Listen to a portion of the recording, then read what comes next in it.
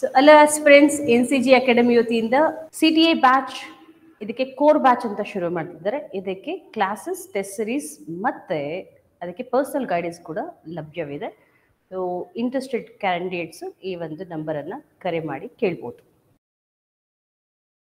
NCG academy ವತಿಯಿಂದ current affairs ಮಾಡ್ತಾ ಇದ್ದೀನಿ. Today these are the topics I am going to dealing with. The first topic is Nari Shakti Vandana ಅಧಿನಿಯಮ. Okay, ಅಧಿನಿಯಮ, Nari Shakti ವಂದನ ಅಧಿನಿಯಮ ಅಥವಾ 128ನೇ ಸಂವಿಧಾನ ತಿದ್ದುಪಡಿ ಮಸೂದೆ. ಇದು ಉಭಯ ಸದನಗಳಲ್ಲಿ ಅಂಗೀಕಾರ ಆಗಿದೆ, ಇನ್ನು ಕಾಯ್ದೆ ಆಗಿಲ್ಲ. ಯಾಕಂದ್ರೆ ರಾಷ್ಟ್ರಪತಿ ಅಂಕಿತ ಬೀಳಬೇಕು ಮತ್ತೆ ರಾಜ್ಯಗಳ ಒಂದು ಅಂಗೀಕಾರ ಕೂಡ ಮುಖ್ಯ ಆಗುತ್ತೆ. Next, India Canada stand of. There is diplomatic crisis between India and Canada. Bharat ಮತ್ತು ಕೆನಡಾ ನಡುವೆ ಒಂದು ರಾಜತಾಂತ್ರಿಕ ಸಂಬಂಧಗಳ ಬಿಕ್ಕಟ್ಟು ಉಂಟಾಗಿದೆ. ಯಾಕೆ, ಇದರ ಹಿನ್ನೆಲೆ ಏನು, ಪ್ರಶ್ನೆ ಹೇಗೆ ಬರುತ್ತೆ ಅನ್ನೋದನ್ನು ಕೂಡ ಡಿಸ್ಕಸ್ ಮಾಡೋಣ. Next, US open. So US open grand slam ಗೊತ್ತಿದೆ, 4 ಗ್ರ್ಯಾಂಡ್ ಸ್ಲಾಮಲ್ಲಿ ಇದು ಕೂಡ ಬಹಳಷ್ಟು ಪ್ರಮುಖವಾದದ್ದು. ಇದರ ಬಗ್ಗೆ ಡಿಸ್ಕಸ್ ಮಾಡೋಣ. 42nd ಕಾನ್ಸ್ಟಿಟ್ಯೂಷನಲ್ ಅಮೆಂಡ್ಮೆಂಟ್ ಆ್ಯಕ್ಟ್, ಇದರ ಸಂವಿಧಾನವನ್ನು ತಿರುಚಲಾಗಿದೆ. ದೇ ಹ್ಯಾವ್ ಮ್ಯಾನಿಪುಲೇಟೆಡ್ ಕಾನ್ಸ್ಟಿಟ್ಯೂಷನ್ ಅಂತ ಒಂದು ಆರೋಪ ಮಾಡ್ತಿದ್ದಾರೆ ವಿರೋಧ ಪಕ್ಷಗಳು. ಯಾಕೆ ಅಂತಂದರೆ 3 ವರ್ಡ್ಸನ್ನು ಈ ಒಂದು ಸಂವಿಧಾನದ ಪ್ರಸ್ತಾವನೆಯಿಂದ ತೆಗೆದುಹಾಕಲಾಗಿದೆ. ಯಾವುದು ಅದು ಅಂತ ನೋಡೋಣ. Next, new parliament building of India, ನೂತನ ಸಂಸತ್. ಹಳೆ ಸಂಸತ್ತನ್ನು ನಾವು ಬಿಟ್ಟು ಹೋಗಿ ಈಗ ಸೆಂಟ್ರಲ್ ವಿಸ್ತಾರ್ ಡೋಮ್ ಯೋಜನೆಯಲ್ಲಿ ಈಗ ಹೊಸ ಒಂದು ಪಾರ್ಲಿಮೆಂಟನ್ನು ಕನ್ಸ್ಟ್ರಕ್ಟ್ ಮಾಡಿದ್ವಿ. ಅದರಲ್ಲಿ ಫಸ್ಟ್ ಅಧಿವೇಶನ ಕೂಡ ಆಗಿದೆ. ವರ್ಲ್ಡ್ ಸ್ಪೈಸ್ ಕಾಂಗ್ರೆಸ್, ವಿಶ್ವ ಮಸಾಲೆ ಕಾಂಗ್ರೆಸ್, ಕಾಫಿ ಸಮಾವೇಶ ಇದೆಯಲ್ಲ, ಅದೇ ಥರ ಸ್ಪೈಸ್ ಕಾಂಗ್ರೆಸ್ ಕೂಡ. ಈ ಟಾಪಿಕ್ಸ್ ನಾನು ಓದು ಕ್ಲಾಸಲ್ಲಿ ಬರೆದಿದ್ದೆ, ಡಿಸ್ಕಸ್ ಮಾಡಿರಲಿಲ್ಲ, ಅವು ಕೂಡ ಇಲ್ಲಿ ನೋಡೋಣ. ಕಿಸಾನ್ ರಿನ್ ಪೋರ್ಟಲ್, ನನ್ನ ಮೈತ್ರಿ, ಹೈದ್ರಾಬಾದ್ ಲಿಬರೇಷನ್ ಡೇ, ಹೈದ್ರಾಬಾದ್ ವಿಮೋಚನಾ ದಿನ. ಡ್ರಾಟ್ ಇನ್ ಕರ್ನಾಟಕದಲ್ಲಿ ಬರದ ಕಪ್ಪು ಚಾಯಿ ಆವರಿಸಿದೆ, ಅದನ್ನು ನೋಡಬೇಕು. ಆಯುಷ್ಮಾನ್ ಭವ, ಆಯುಷ್ಮಾನ್ ಭಾರತದ ಒಂದು ಸ್ಲೋಗನ್ ಆಯುಷ್ಮಾನ್ ಭವ. ಸೊ ನೆಕ್ಸ್ಟ್, ಶ್ರೇಯ ಸ್ಕೀಮ್. ಇಷ್ಟು ಕೂಡ ಇವತ್ತಿನ ತರಗತಿಯಲ್ಲಿ ಡಿಸ್ಕಸ್ ಮಾಡಬೇಕಾದಂತಹ ವಿಷಯಗಳು. ಫಸ್ಟ್ ಟಾಪಿಕ್, ಲಿಂಗ ಸಮಾನತೆ, ಸಾಮಾಜಿಕ ನ್ಯಾಯ ಮತ್ತು ಮಹಿಳೆಯ ರಾಜಕೀಯ ಸಬಲೀಕರಣವನ್ನು ಎತ್ತಿ ಸಾರುವಂತಹ 128ನೇ ಸಂವಿಧಾನ ತಿದ್ದುಪಡಿ ಮಸೂದೆ ಅಥವಾ ನಾರಿ ಶಕ್ತಿ ವಂದನ ಅಧಿನಿಯಮ ಬಹಳಷ್ಟು ಐತಿಹಾಸಿಕ ಮಹತ್ವವನ್ನು ಪಡೆದುಕೊಂಡಿದೆ. ಯಾಕೆಂದರೆ ತೊಟ್ಟಿಲನ್ನು ತೂಗುವ ಕೈ ದೇಶವನ್ನೇ ಆಳಬಲ್ಲದು ಅಂತ ನಮ್ಮ ತಜ್ಞರು, ಹಿರಿಯರು ಹೇಳಿದ್ದಾರೆ. ಅದರ ಪ್ರಕಾರ ಮಹಿಳೆ ಶತಶತಮಾನಗಳಿಂದ ರಾಜಕೀಯ ಪ್ರಾಬಲ್ಯತೆಯನ್ನು ಪಡೆಯದೆ ಮೂಲೆ ಗುಂಪಾಗಿದ್ದಾಳೆ. ಸೊ ಇಂತಹ ಮಹಿಳೆಯನ್ನು ರಾಜಕೀಯ ಮುಖ್ಯ ವಾಹಿನಿಗೆ ತರಲಿಕ್ಕೆ ಬಹಳಷ್ಟು ಶತಸಿದ್ಧರಾಗಿ ಈ ಒಂದು ಸರ್ಕಾರ ತನ್ನ ಮ್ಯಾನಿಫೆಸ್ಟೋದಲ್ಲಿ ಹೇಳಿದಂತೆ ಈಗ ಇದನ್ನು ಅನುಷ್ಠಾನಕ್ಕೆ ತರಲಿಕ್ಕೆ ಹೊರಟಿದೆ. Gender equality, social equity and women empowerment in politics was dreamed since ages.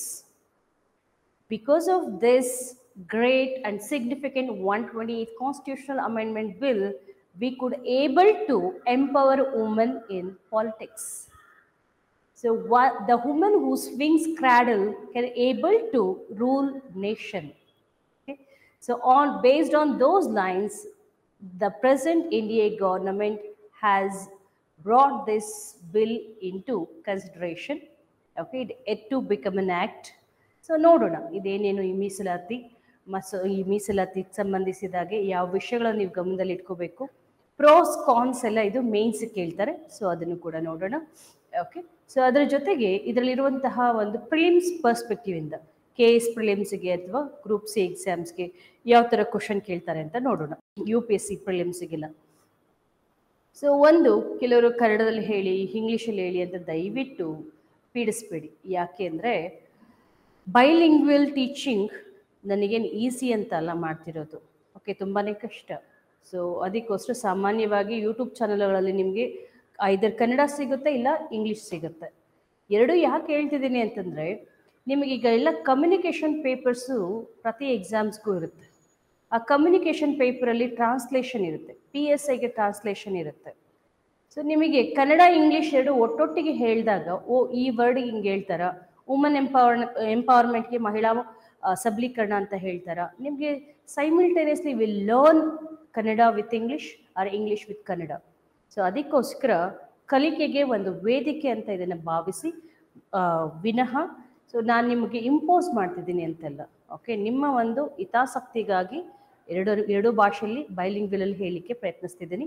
ಬರೆಯೋದನ್ನು ಇಂಗ್ಲೀಷಲ್ಲಿ ಯಾಕೆ ಬರಿತಾ ಇದ್ದೀನಿ ಅಂತಂದರೆ ಸ್ವಲ್ಪ ಅಟ್ಲೀಸ್ಟ್ ಟ್ರಾನ್ಸ್ಲೇಷನ್ ಇಷ್ಟು ಕನ್ನಡದಲ್ಲಿ ಮಿನಿಮಮ್.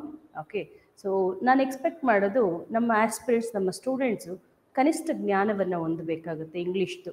ಇದು ಬೇಕೇ ಬೇಕು. Because it is A globalised Era. ಜಾಗತೀಕರಣ ಒಂದು ಪ್ರಕ್ರಿಯೆಯಲ್ಲಿ ಎಲ್ಲರಿಗೂ ಕೂಡ ಇಂಗ್ಲೀಷ್ ಅಗತ್ಯತೆ ಅಲ್ಲಿದ್ದರೂ ಈಗ ಅನಿವಾರ್ಯವಾಗಿ ಉಳಿದಿದೆ. ಸೊ ಅನಿವಾರ್ಯತೆ, it is mandatory to learn this English. Okay, inevitability ಇದೆ, ನೀವು ಕಲಿಯಲೇಬೇಕು, ಬೇರೆ ಪರ್ಯಾಯ ಮಾರ್ಗ ಇಲ್ಲ ಇದಕ್ಕೆ. ದಯವಿಟ್ಟು ಅದನ್ನೇ ಹೇಳಿದೆ. ಇನ್ನೇನಾದರೂ ಬೆಟರ್ಮೆಂಟಿಗೆ ಇನ್ನೇನಾದರೂ ನಿಮ್ಮ ಸಲಹೆ ಸೂಚನೆಗಳಿಗೆ ನಾನು ಸ್ವಾಗತಿಸ್ತೀನಿ. Accept that. Okay, 128 constitutional amendment act ಇನ್ನು ಆ್ಯಕ್ಟ್ ಆಗಿಲ್ಲ, ಬಿಲ್ ಅದು ಮಸೂದೆ. ಸೊ ಬಿಲ್ಗೂ ಆ್ಯಕ್ಟಿಗೂ ನಿಮಗೆ ವ್ಯತ್ಯಾಸ ಗೊತ್ತಿದೆ. ಓಕೆ, ಒಂದು ರಾಜ್ಯಸಭಾ, ಲೋಕಸಭಾ ಅಥವಾ ಉಭಯ ಸದನಗಳಲ್ಲಿ ಅದು ಅಂಗೀಕಾರ ಆಗಿ ಮತ್ತೆ ಅದು ರಾಷ್ಟ್ರಪತಿಯ ಅಂಕಿತವನ್ನು ಪಡಿಬೇಕು.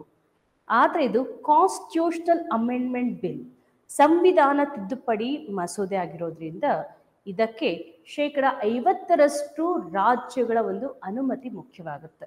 Okay, it has to get consent from 50% of total States in India. It has to get ರಾಟಿಫೈಡ್ from 50%. ಕನಿಷ್ಠ 50% ರಾಜ್ಯಗಳು ಇದಕ್ಕೆ ತಮ್ಮ ಒಂದು ಅನುಮತಿ ಅಥವಾ ಅಂಗೀಕಾರವನ್ನು ನೀಡಬೇಕಾಗುತ್ತೆ.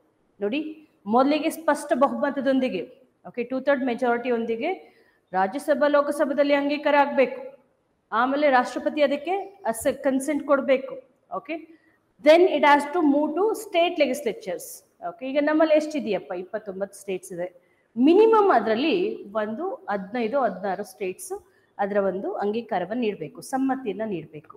ನೀಡಿದಾಗ ಮಾತ್ರ ಈ ಮಸೂದೆ ಕಾಯ್ದೆ ಆಗೋದು. So same way even GST has got implemented. GST ಕಾಯ್ದೆ ನಿಮಗೆ ಗೊತ್ತಿದೆಯಲ್ಲ, ಕಾನ್ಸ್ಟಿಟ್ಯೂಷನಲ್ ಅಮೆಂಡ್ಮೆಂಟ್ ಆ್ಯಕ್ಟ್ಸ್ ಏನಿದೆ, ಸಂವಿಧಾನ ತಿದ್ದುಪಡಿ ಕಾಯ್ದೆಗಳು. ಸೊ ಅದಕ್ಕೆ ಸ್ಪಷ್ಟ ಬಹುಮತ ಮುಖ್ಯ. ಅಷ್ಟೇ ಅಲ್ಲದೆ 50% ರಾಜ್ಯಗಳ ಒಂದು ಸಮ್ಮತಿ ಅಥವಾ ಅನುಮತಿ ಬೇಕಾಗುತ್ತೆ. ಓಕೆ, ಈಗ ಒಂದು ಐತಿಹಾಸಿಕ ಘಟನೆ ಅಂತಲೇ ಹೇಳ್ಬೋದು. ಏನಂದರೆ 50% ಈ ರಾಜ್ಯಸಭಾ ಲೋಕಸಭಾದಿಂದ ಸುಮಾರು ವರ್ಷಗಳಿಂದ ಉಳ್ಕೊಂಡು ಬಂದಿದ್ದಂತಹ ಮಸೂದೆಗೆ ಈಗ ಕ್ಲಿಯರೆನ್ಸ್ ಸಿಕ್ಕಿದೆ. ಓಕೆ, ಬಹುಮತದೊಂದಿಗೆ. ಯಾಕಂದರೆ ಮೆಜಾರಿಟಿ NDA ಗೌರ್ಮೆಂಟ್ ಇದೆಯಲ್ಲ, ಆಬ್ವಿಯಸ್ಲಿ ಲೋಕಸಭಾದಲ್ಲಿ ಇದು ಅಂಗೀಕಾರಗೊಂಡಿದೆ. ಎಸ್, ಇದೇನಪ್ಪ? ನಾರಿ ಶಕ್ತಿ ವಂದನಾ ಅಧಿನಿಯಮ. ಓಕೆ, ಮಸೂದೆಗೆ ಕೊಟ್ಟಿರುವಂತಹ ಇನ್ನೊಂದು ಹೆಸರು. ಈ ಮಸೂದೆ ಎಷ್ಟೇ ಮಸೂದೆ ಅಂದರೆ 128ನೇ ಸಂವಿಧಾನ ತಿದ್ದುಪಡಿ ಮಸೂದೆ. ಲಾಸ್ಟ್ ಟೈಮು 2010ರಲ್ಲಿ UPA ಗೌರ್ಮೆಂಟ್ ಇದನ್ನು ಎಕ್ಸಿಕ್ಯೂಟ್ ಮಾಡಿದಾಗ, UPA government when it ಮೂಟೆಡ್ the idea of reservation for women in parliament and legislative assembly, ಆಗ 108ನೇ ಸಂವಿಧಾನ ತಿದ್ದುಪಡಿ ಮಸೂದೆ ಆಗಿತ್ತು. ಅದನ್ನು ಒಪ್ಕೊಳ್ಳಲಿಲ್ಲ. ಓಕೆ, ಕುಸ್ತು ಬಿತ್ತು, ಇಟ್ ವಾಸ್ ಗಾಟ್ಸ್ ಕೊಲ್ಯಾಬ್ಸ್ಡ್ ಇನ್ ಲೋಕಸಭಾ. ಆದರೆ ಆವಾಗಿಂದ ನೋಡಿ, ಅದು 108ನೇದು. ಇವಾಗ ಹೊಸದಾಗಿ ಬಂದಿರೋದು 128ನೇ ಸಂವಿಧಾನ ತಿದ್ದುಪಡಿ ಮಸೂದೆ. ಓಕೆ, ಎಷ್ಟನೇ ಕಾಯ್ದೆ ಆಗುತ್ತೆ ಅಂತ ನೋಡಬೇಕು. ಇಲ್ಲೇನು ಹೇಳುತ್ತೆ ಅಂತಂದರೆ, reservation for women in Lok Sabha and state legislative assembly ಎಷ್ಟು ಪರ್ಸೆಂಟು? 1/3 ರಿಸರ್ವೇಷನ್ ಅಥವಾ 33% ರಿಸರ್ವೇಷನ್. 33% ಮೀಸಲಾತಿ ಅಥವಾ 1/3 ಮೀಸಲಾತಿಯನ್ನು ಮಹಿಳೆಯರಿಗೆ ಕೊಡ್ರಪ್ಪ. ಯಾವುದರಲ್ಲಿ ಅಂತಾರೆ? ಲೋಕಸಭೆಯಲ್ಲಿ ಮತ್ತು ಇನ್ನೊಂದು ರಾಜ್ಯಗಳ ವಿಧಾನ ಸಭೆಗಳಲ್ಲಿ ಅಥವಾ ವಿಧಾನ ಮಂಡಲ ಅಂತ ಕೂಡ ಕರಿತೀವಿ. ಸೊ ಯಾಕೆ ಕೊಡಬೇಕು reservation? Okay, to bring gender equality. ಲಿಂಗ ಸಂವೇದನೆ ಇರುವಂಥವರು ಪ್ರತಿಯೊಬ್ಬರು ಆಲೋಚನೆ ಮಾಡಬೇಕಾಗಿರುವಂಥ ವಿಷಯ. ಯಾಕಂದರೆ ಸ್ವತಂತ್ರ ಬಂದು ಇಷ್ಟು ವರ್ಷಗಳಾಗಿದೆ. ಜನಸಂಖ್ಯೆ ತಗೊಂಡ್ರೆ 50% ಈ ಒಂದು ಮಹಿಳೆಯ ಜನಸಂಖ್ಯೆ ಇದೆ. ದುರದೃಷ್ಟವಶಾತ್ ರೆಪ್ರೆಸೆಂಟೇಷನ್ ಬಹಳಷ್ಟು ಕಮ್ಮಿ ಇದೆ, 15%. ಅಂದರೆ 15% ಅಷ್ಟು ವುಮೆನ್ ಪಾರ್ಲಿಮೆಂಟಲ್ಲಿದ್ದಾರೆ, ಲೋಕಸಭಾದಲ್ಲಿ 13% ರಾಜ್ಯಸಭಾದಲ್ಲಿದ್ದಾರೆ. ನಮ್ಮ ಕರ್ನಾಟಕದಲ್ಲಿ ನೀವು ನಂಬಲ್ಲ 224 MLAಗಳಲ್ಲಿ ಬರೀ 8 ಜನ ಮಹಿಳಾ MLAಗಳು. ಓಕೆ, ಎತ್ತಣ ಮಾಮರ ಎತ್ತಣ ಕೋಗಿಲೆ, ಎಷ್ಟು ಒಂದು ಅಸಂಬದ್ಧವಾಗಿದೆ ನೋಡಿ ರೆಪ್ರೆಸೆಂಟೇಷನ್, ವುಮನ್ ರೆಪ್ರೆಸೆಂಟೇಷನ್. ರಾಜಕೀಯ ಧ್ವನಿ ಇಲ್ಲದೆ ಉಡುಗಿದೆ ಮಹಿಳೆಯದು. ಈ ಗ್ಲೋಬಲ್ ಜೆಂಡರ್ ಗ್ಯಾಪ್ ರಿಪೋರ್ಟ್ ಅಂತ ಬರುತ್ತೆ, ಕೇಳಿರ್ತೀರ ನೀವು, ಜಾಗತಿಕ ಲಿಂಗಾಂತರ ವರದಿ ಅಂತ. ಓಕೆ, ಇದನ್ನು ರಿಲೀಸ್ ಮಾಡಿದೆ ಯಾವುದು? World economic forum. Okay, so ಜಾಗತಿಕ. ಸ್ನೇಹಿತರೆ, ನಿಮಗೆ ಗೊತ್ತಿರೋ ಹಾಗೆ KS ನೋಟಿಫಿಕೇಶನ್ ಆಗುತ್ತೆ ಅಂತ ನ್ಯೂಸಲ್ಲಿದೆ. ಹಾಗಾಗಿ KS ಫಿಲಿಮ್ಸ್ಗೆ ಮತ್ತು ಮೈನ್ಸ್ಗೆ ಟೆಸ್ಟ್ ಸೀರೀಸ್ನ ಸ್ಟಾರ್ಟ್ ಮಾಡಿದ್ದೀವಿ. KS ಫಿಲಿಮ್ಸಲ್ಲಿ ಬಂದಾಗ ನಿಮಗೆ ನಿಯರ್ಲಿ 40 ಟೆಸ್ಟ್ಗಳು ಸಿಗ್ತಾ ಬರುತ್ತೆ. ಸೊ ಇದೇ ಜೊತೆಗೆ KS ಮೈನ್ಸ್ ಟೆಸ್ಟ್ ಸೀರೀಸ್ ಕೂಡ ಸ್ಟಾರ್ಟ್ ಮಾಡಿದ್ವಿ. KS ಮೈನ್ಸ್ ಬಂದಾಗ ನಿಮಗೆ ಪೇಪರ್ 1 ವೈಸ್ ಕೂಡ paper 1, paper 2, paper 3, paper 4, paper 5 ಈ ಥರ ಕಂಟಿನ್ಯೂಸ್ಗೆ ಪೇಪರ್ ವೈಸ್ ಕೂಡ ಟೆಸ್ಟ್ ಸೀರೀಸ್ ಸಿಗುತ್ತೆ. ಇಲ್ಲ ಸೆಕ್ಷನ್ಸ್ ಬೇಕು, ಪೇಪರ್ 1ನಲ್ಲಿ ABC ಅಂತ ಬರುತ್ತೆ, section A, section B, section C, ಈ ಸೆಕ್ಷನ್ಸ್ ವೈಸ್ ಟೆಸ್ಟ್ ಸೀರೀಸ್ ಕೂಡ ಸಿಗುತ್ತೆ ನಮ್ಮಲ್ಲಿ. ಇಲ್ಲ ನಿಮಗೆ ಯೂನಿಟ್ ವೈಸ್ ಪ್ರತಿ ಯೂನಿಟ್ ಮೇಲೂ ಟೆಸ್ಟ್ ಬೇಕು ಅಂತ ಹೇಳಿದ್ರೆ ಕಾಂಟ್ಯಾಕ್ಟ್ ಮಾಡಿ, ಪ್ರತಿ ಯೂನಿಟ್ಗೂ ಟೆಸ್ಟ್ ಮಾಡ್ತೀವಿ. ಓವರ್ ಆಗಿ 110 ಟೆಸ್ಟ್ಗಳು 1 ಟೈಮ್ ಟೆಸ್ಟನ್ನು ಕೊಟ್ಟು ಪ್ರಾಕ್ಟೀಸ್ ಮಾಡ್ತಾ ಬರ್ತೀವಿ. ಒಂದು ಕಂಡೀಷನ್ಸ್ ಇರುತ್ತೆ ಅಷ್ಟೇ, ಯಾವುದೇ ಟೆಸ್ಟನ್ನು ತಗೊಳ್ಳೋಕ್ಕೂ ಮುಂದೆ ನೀವು ನೋಟ್ಸನ್ನು ಚೆಕ್ ಮಾಡ್ತೀವಿ. ನೋಟ್ಸ್ ಕಂಪ್ಲೀಟ್ ಆಗಬೇಕು, ಪ್ರತಿ ಯೂನಿಟ್ಗೆ ನೋಟ್ಸ್ ಕಂಪ್ಲೀಟ್ ಆದಮೇಲೆ ಅದಕ್ಕೆ ಟೆಸ್ಟನ್ನು ಕೊಡ್ತಾ ಬರ್ತೀವಿ. ಇದು NC ಸಂಸ್ಥೆಯಿಂದ ಮಾಡ್ತಿದ್ವಿ. 1-to-1 ಮೆಂಟರಿಂಗ್ ಇರ್ತಾ ಬರುತ್ತೆ. ಯಾರಿಗೆ ಇಂಟ್ರೆಸ್ಟ್ ಇದೆಯೋ ಅವರು ಈ ಸಂಸ್ಥೆಯನ್ನು ಕಾಂಟ್ಯಾಕ್ಟ್ ಮಾಡಿ ಹೆಚ್ಚಿನ ಮಾಹಿತಿಗೆ ಮತ್ತಷ್ಟು ಮಾಡೆಲ್ ಪೇಪರ್ ಬೇಕಿದ್ರು ಕೂಡ ಇನ್ಸ್ಟಿಟ್ಯೂಟ್ನ ಕಾಂಟ್ಯಾಕ್ಟ್ ಮಾಡಿ ಕಳಿಸ್ಕೊಳ್ಳಿ. ಪ್ರಿಲಿಮ್ಸ್ಗೂ ಕೂಡ ಮಾಡೆಲ್ ಪೇಪರ್ ಸಿಗುತ್ತೆ, ಅದೇ ರೀತಿಯಲ್ಲಿ ಮೇನ್ಸ್ಗೂ ಕೂಡ ಸಿಗುತ್ತೆ ಕ್ವಶನ್ ಪೇಪರ್. ಯಾರು ಬೇಕು ಅವರು ಕಾಂಟ್ಯಾಕ್ಟ್ ಮಾಡಿ ಇನ್ಸ್ಟಿಟ್ಯೂಟಲ್ಲಿ ಇನ್ಫಾರ್ಮೇಷನ್ ತಗೊಳಿಸ್ತಾ ಇದ್ದೀನಿ. Thank you.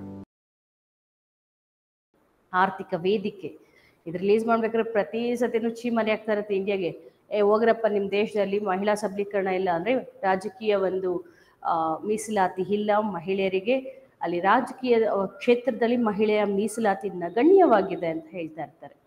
ಓಕೆ, ಆ ನಿಟ್ಟಿನಲ್ಲಿ ಇದೊಂದು ಪ್ರಮುಖವಾದಂತಹ ಮತ್ತು ಐತಿಹಾಸಿಕ ಹೆಜ್ಜೆಯಾಗಿದೆ.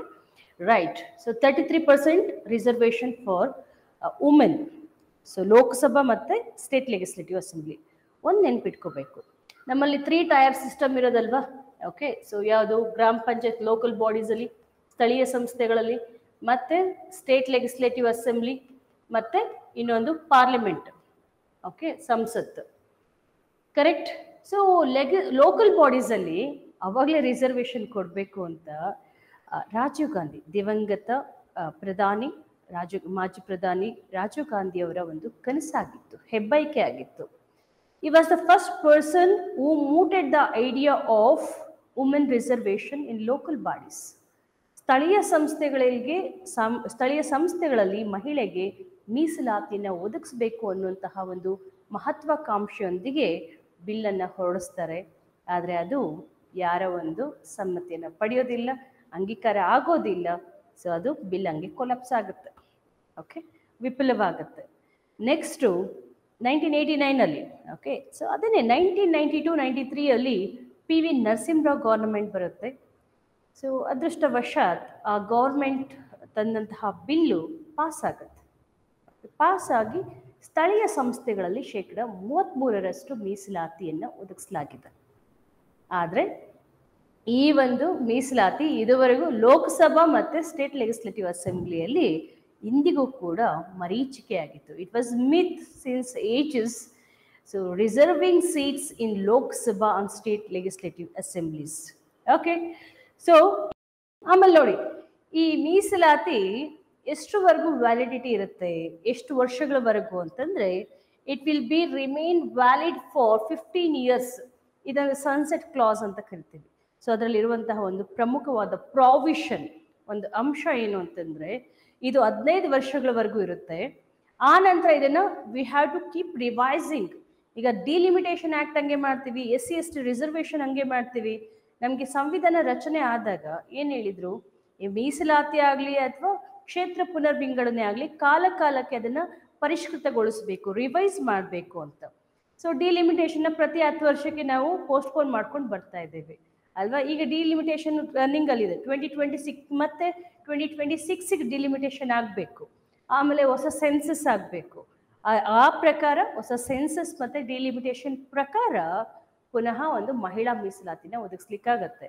ಈಗ ಅಪ್ಕಮಿಂಗ್ ಲೋಕಸಭಾ ಎಲೆಕ್ಷನ್ಸ್ಗೆ ಇದು ಅಪ್ಲಿಕೇಬಲ್ ಆಗೋದಿಲ್ಲ, ಇದು ಅನ್ವಯ ಆಗೋದಿಲ್ಲ. ಈ ಮಸೂದೆ ಈಗ ಬರುವಂತಹ 2024ರ ಒಂದು ಚುನಾವಣೆಗೆ ಇದು ಅನ್ವಯ ಆಗೋದಿಲ್ಲ. Because delimitation has to be done and fresh census has to be conducted. So ಕ್ಷೇತ್ರ ಪುನರ್ವಿಂಗಡಣೆ ಮತ್ತು ಜನಗಣತಿ ನಡಿಬೇಕಾಗಿರುವಂತಹ ಕಾರಣದಿಂದಾಗಿ ಸೊ ಏನಾಗುತ್ತೆ ಅಂತಂದರೆ ಇದನ್ನು ನೆಕ್ಸ್ಟ್ ಲೋಕಸಭಾ ಎಲೆಕ್ಷನ್ವರೆಗೂ ಮುಂದೂಡಲಾಗುತ್ತೆ ಈ ಮೀಸಲಾತಿ. ಅಷ್ಟೊತ್ತಿಗೆ ಇನ್ನಷ್ಟು ರಾಷ್ಟ್ರಪತಿ ಅಂಕಿತ ಬೀಳಬೇಕು, ಎಲ್ಲ ರಾಜ್ಯಗಳು ಅಂಗೀಕಾರ ಕೊಡಬೇಕು ಅಲ್ವಾ. S, implementation is contingent upon conducting a fresh census and delimitation exercise. ನೋಡಿ, ಸೆನ್ಸಸ್ ಆಗಿರೋದು 2001, ಅದರ ಪ್ರಕಾರ ಎಲೆಕ್ಷನ್ ನಡೀತಾ ಇರೋದು. ಈಗ ಆಕ್ಚುಲಿ ಆಗಬೇಕಿತ್ತು 2021ಗೆ ಎಲೆಕ್ಷನ್ ಸೆನ್ಸಸ್ ಆಗಬೇಕಿತ್ತು. Because of COVID-19 pandemic we are keep postponing the census. ಈಗೇನೋ ಡಿಜಿಟಲ್ ಸೆನ್ಸಸ್ ಮಾಡಬೇಕು ಅಂತ ಅನ್ನುವಂತಹ ಒಂದು ಉದ್ದೇಶ ಕೂಡ ಇಟ್ಕೊಳ್ಳಲಾಗಿದೆ. ಸೆನ್ಸಸ್ನ 10 ವರ್ಷಕ್ಕೊಂದ್ಸತಿ ಮಾಡೋದಲ್ವಾ, ಸೊ ಈ ಸತಿ ಪೋಸ್ಟ್ಪೋನ್ ಆಗಿದೆ. ಆದರೆ ಈಗ ಇರುವಂತಹ ರೆಪ್ರೆಸೆಂಟೇಷನ್ ಯಾವ ಒಂದು ಸೆನ್ಸಸ್ ಮೇಲೆ ಮಾಡ್ತಿದ್ದಾರೆ ಅಂತಂದರೆ 2001 ಸೆನ್ಸಸ್ ಮೇಲೆ. So that's why the census, the fresh census has to be conducted. ಹೊಸ ಜನಗಣತಿಯನ್ನು ಮಾಡಬೇಕು. ಅದರ ಅನುಸಾರ ಈಗ ಮಹಿಳಾ ಮೀಸಲಾತಿಯನ್ನು ಸೊ ನೀಡಬೇಕಾಗಿದೆ. ಅಷ್ಟೇ ಅಲ್ಲ, ಕ್ಷೇತ್ರ ವಿಂಗಡಣೆ ಡಿಲಿಮಿಟೇಷನ್ ಎಕ್ಸರ್ಸೈಸು ಇದು ಮಾಡಿರೋದು 1976 ಓಕೆ. ಸೊ 1976 ಮತ್ತೆ 10 ಇಯರ್ಸ್ಗೆ ಅದು ಎಕ್ಸ್ಟೆಂಡ್ ಮಾಡ್ಕೊಳ್ತಾ ಬರ್ತಾ ಇದ್ದಾರೆ. ಈಗ ಪುನಃ ಎಕ್ಸ್ಟೆಂಡ್ ಆಗಿದೆ. 2026ಗೆ ಅದು 10 ಇಯರ್ಸ್ ಕಂಪ್ಲೀಟ್ ಆಗುತ್ತೆ. ಆನಂತರ okay, we have to proceed with the procedure. Next ಒಂದು ಸ್ವಲ್ಪ ಅಂಕಿಅಂಶಗಳು. ಯಾಕೆ ಮಹಿಳಾ ಮೀಸಲಾತಿ ಯಾಕೆ ಬೇಕು ಅಂತ ಕೆಲವರು ಸಂಪ್ರದಾಯವಾದಿಗಳು ಕೇಳ್ಬೋದು.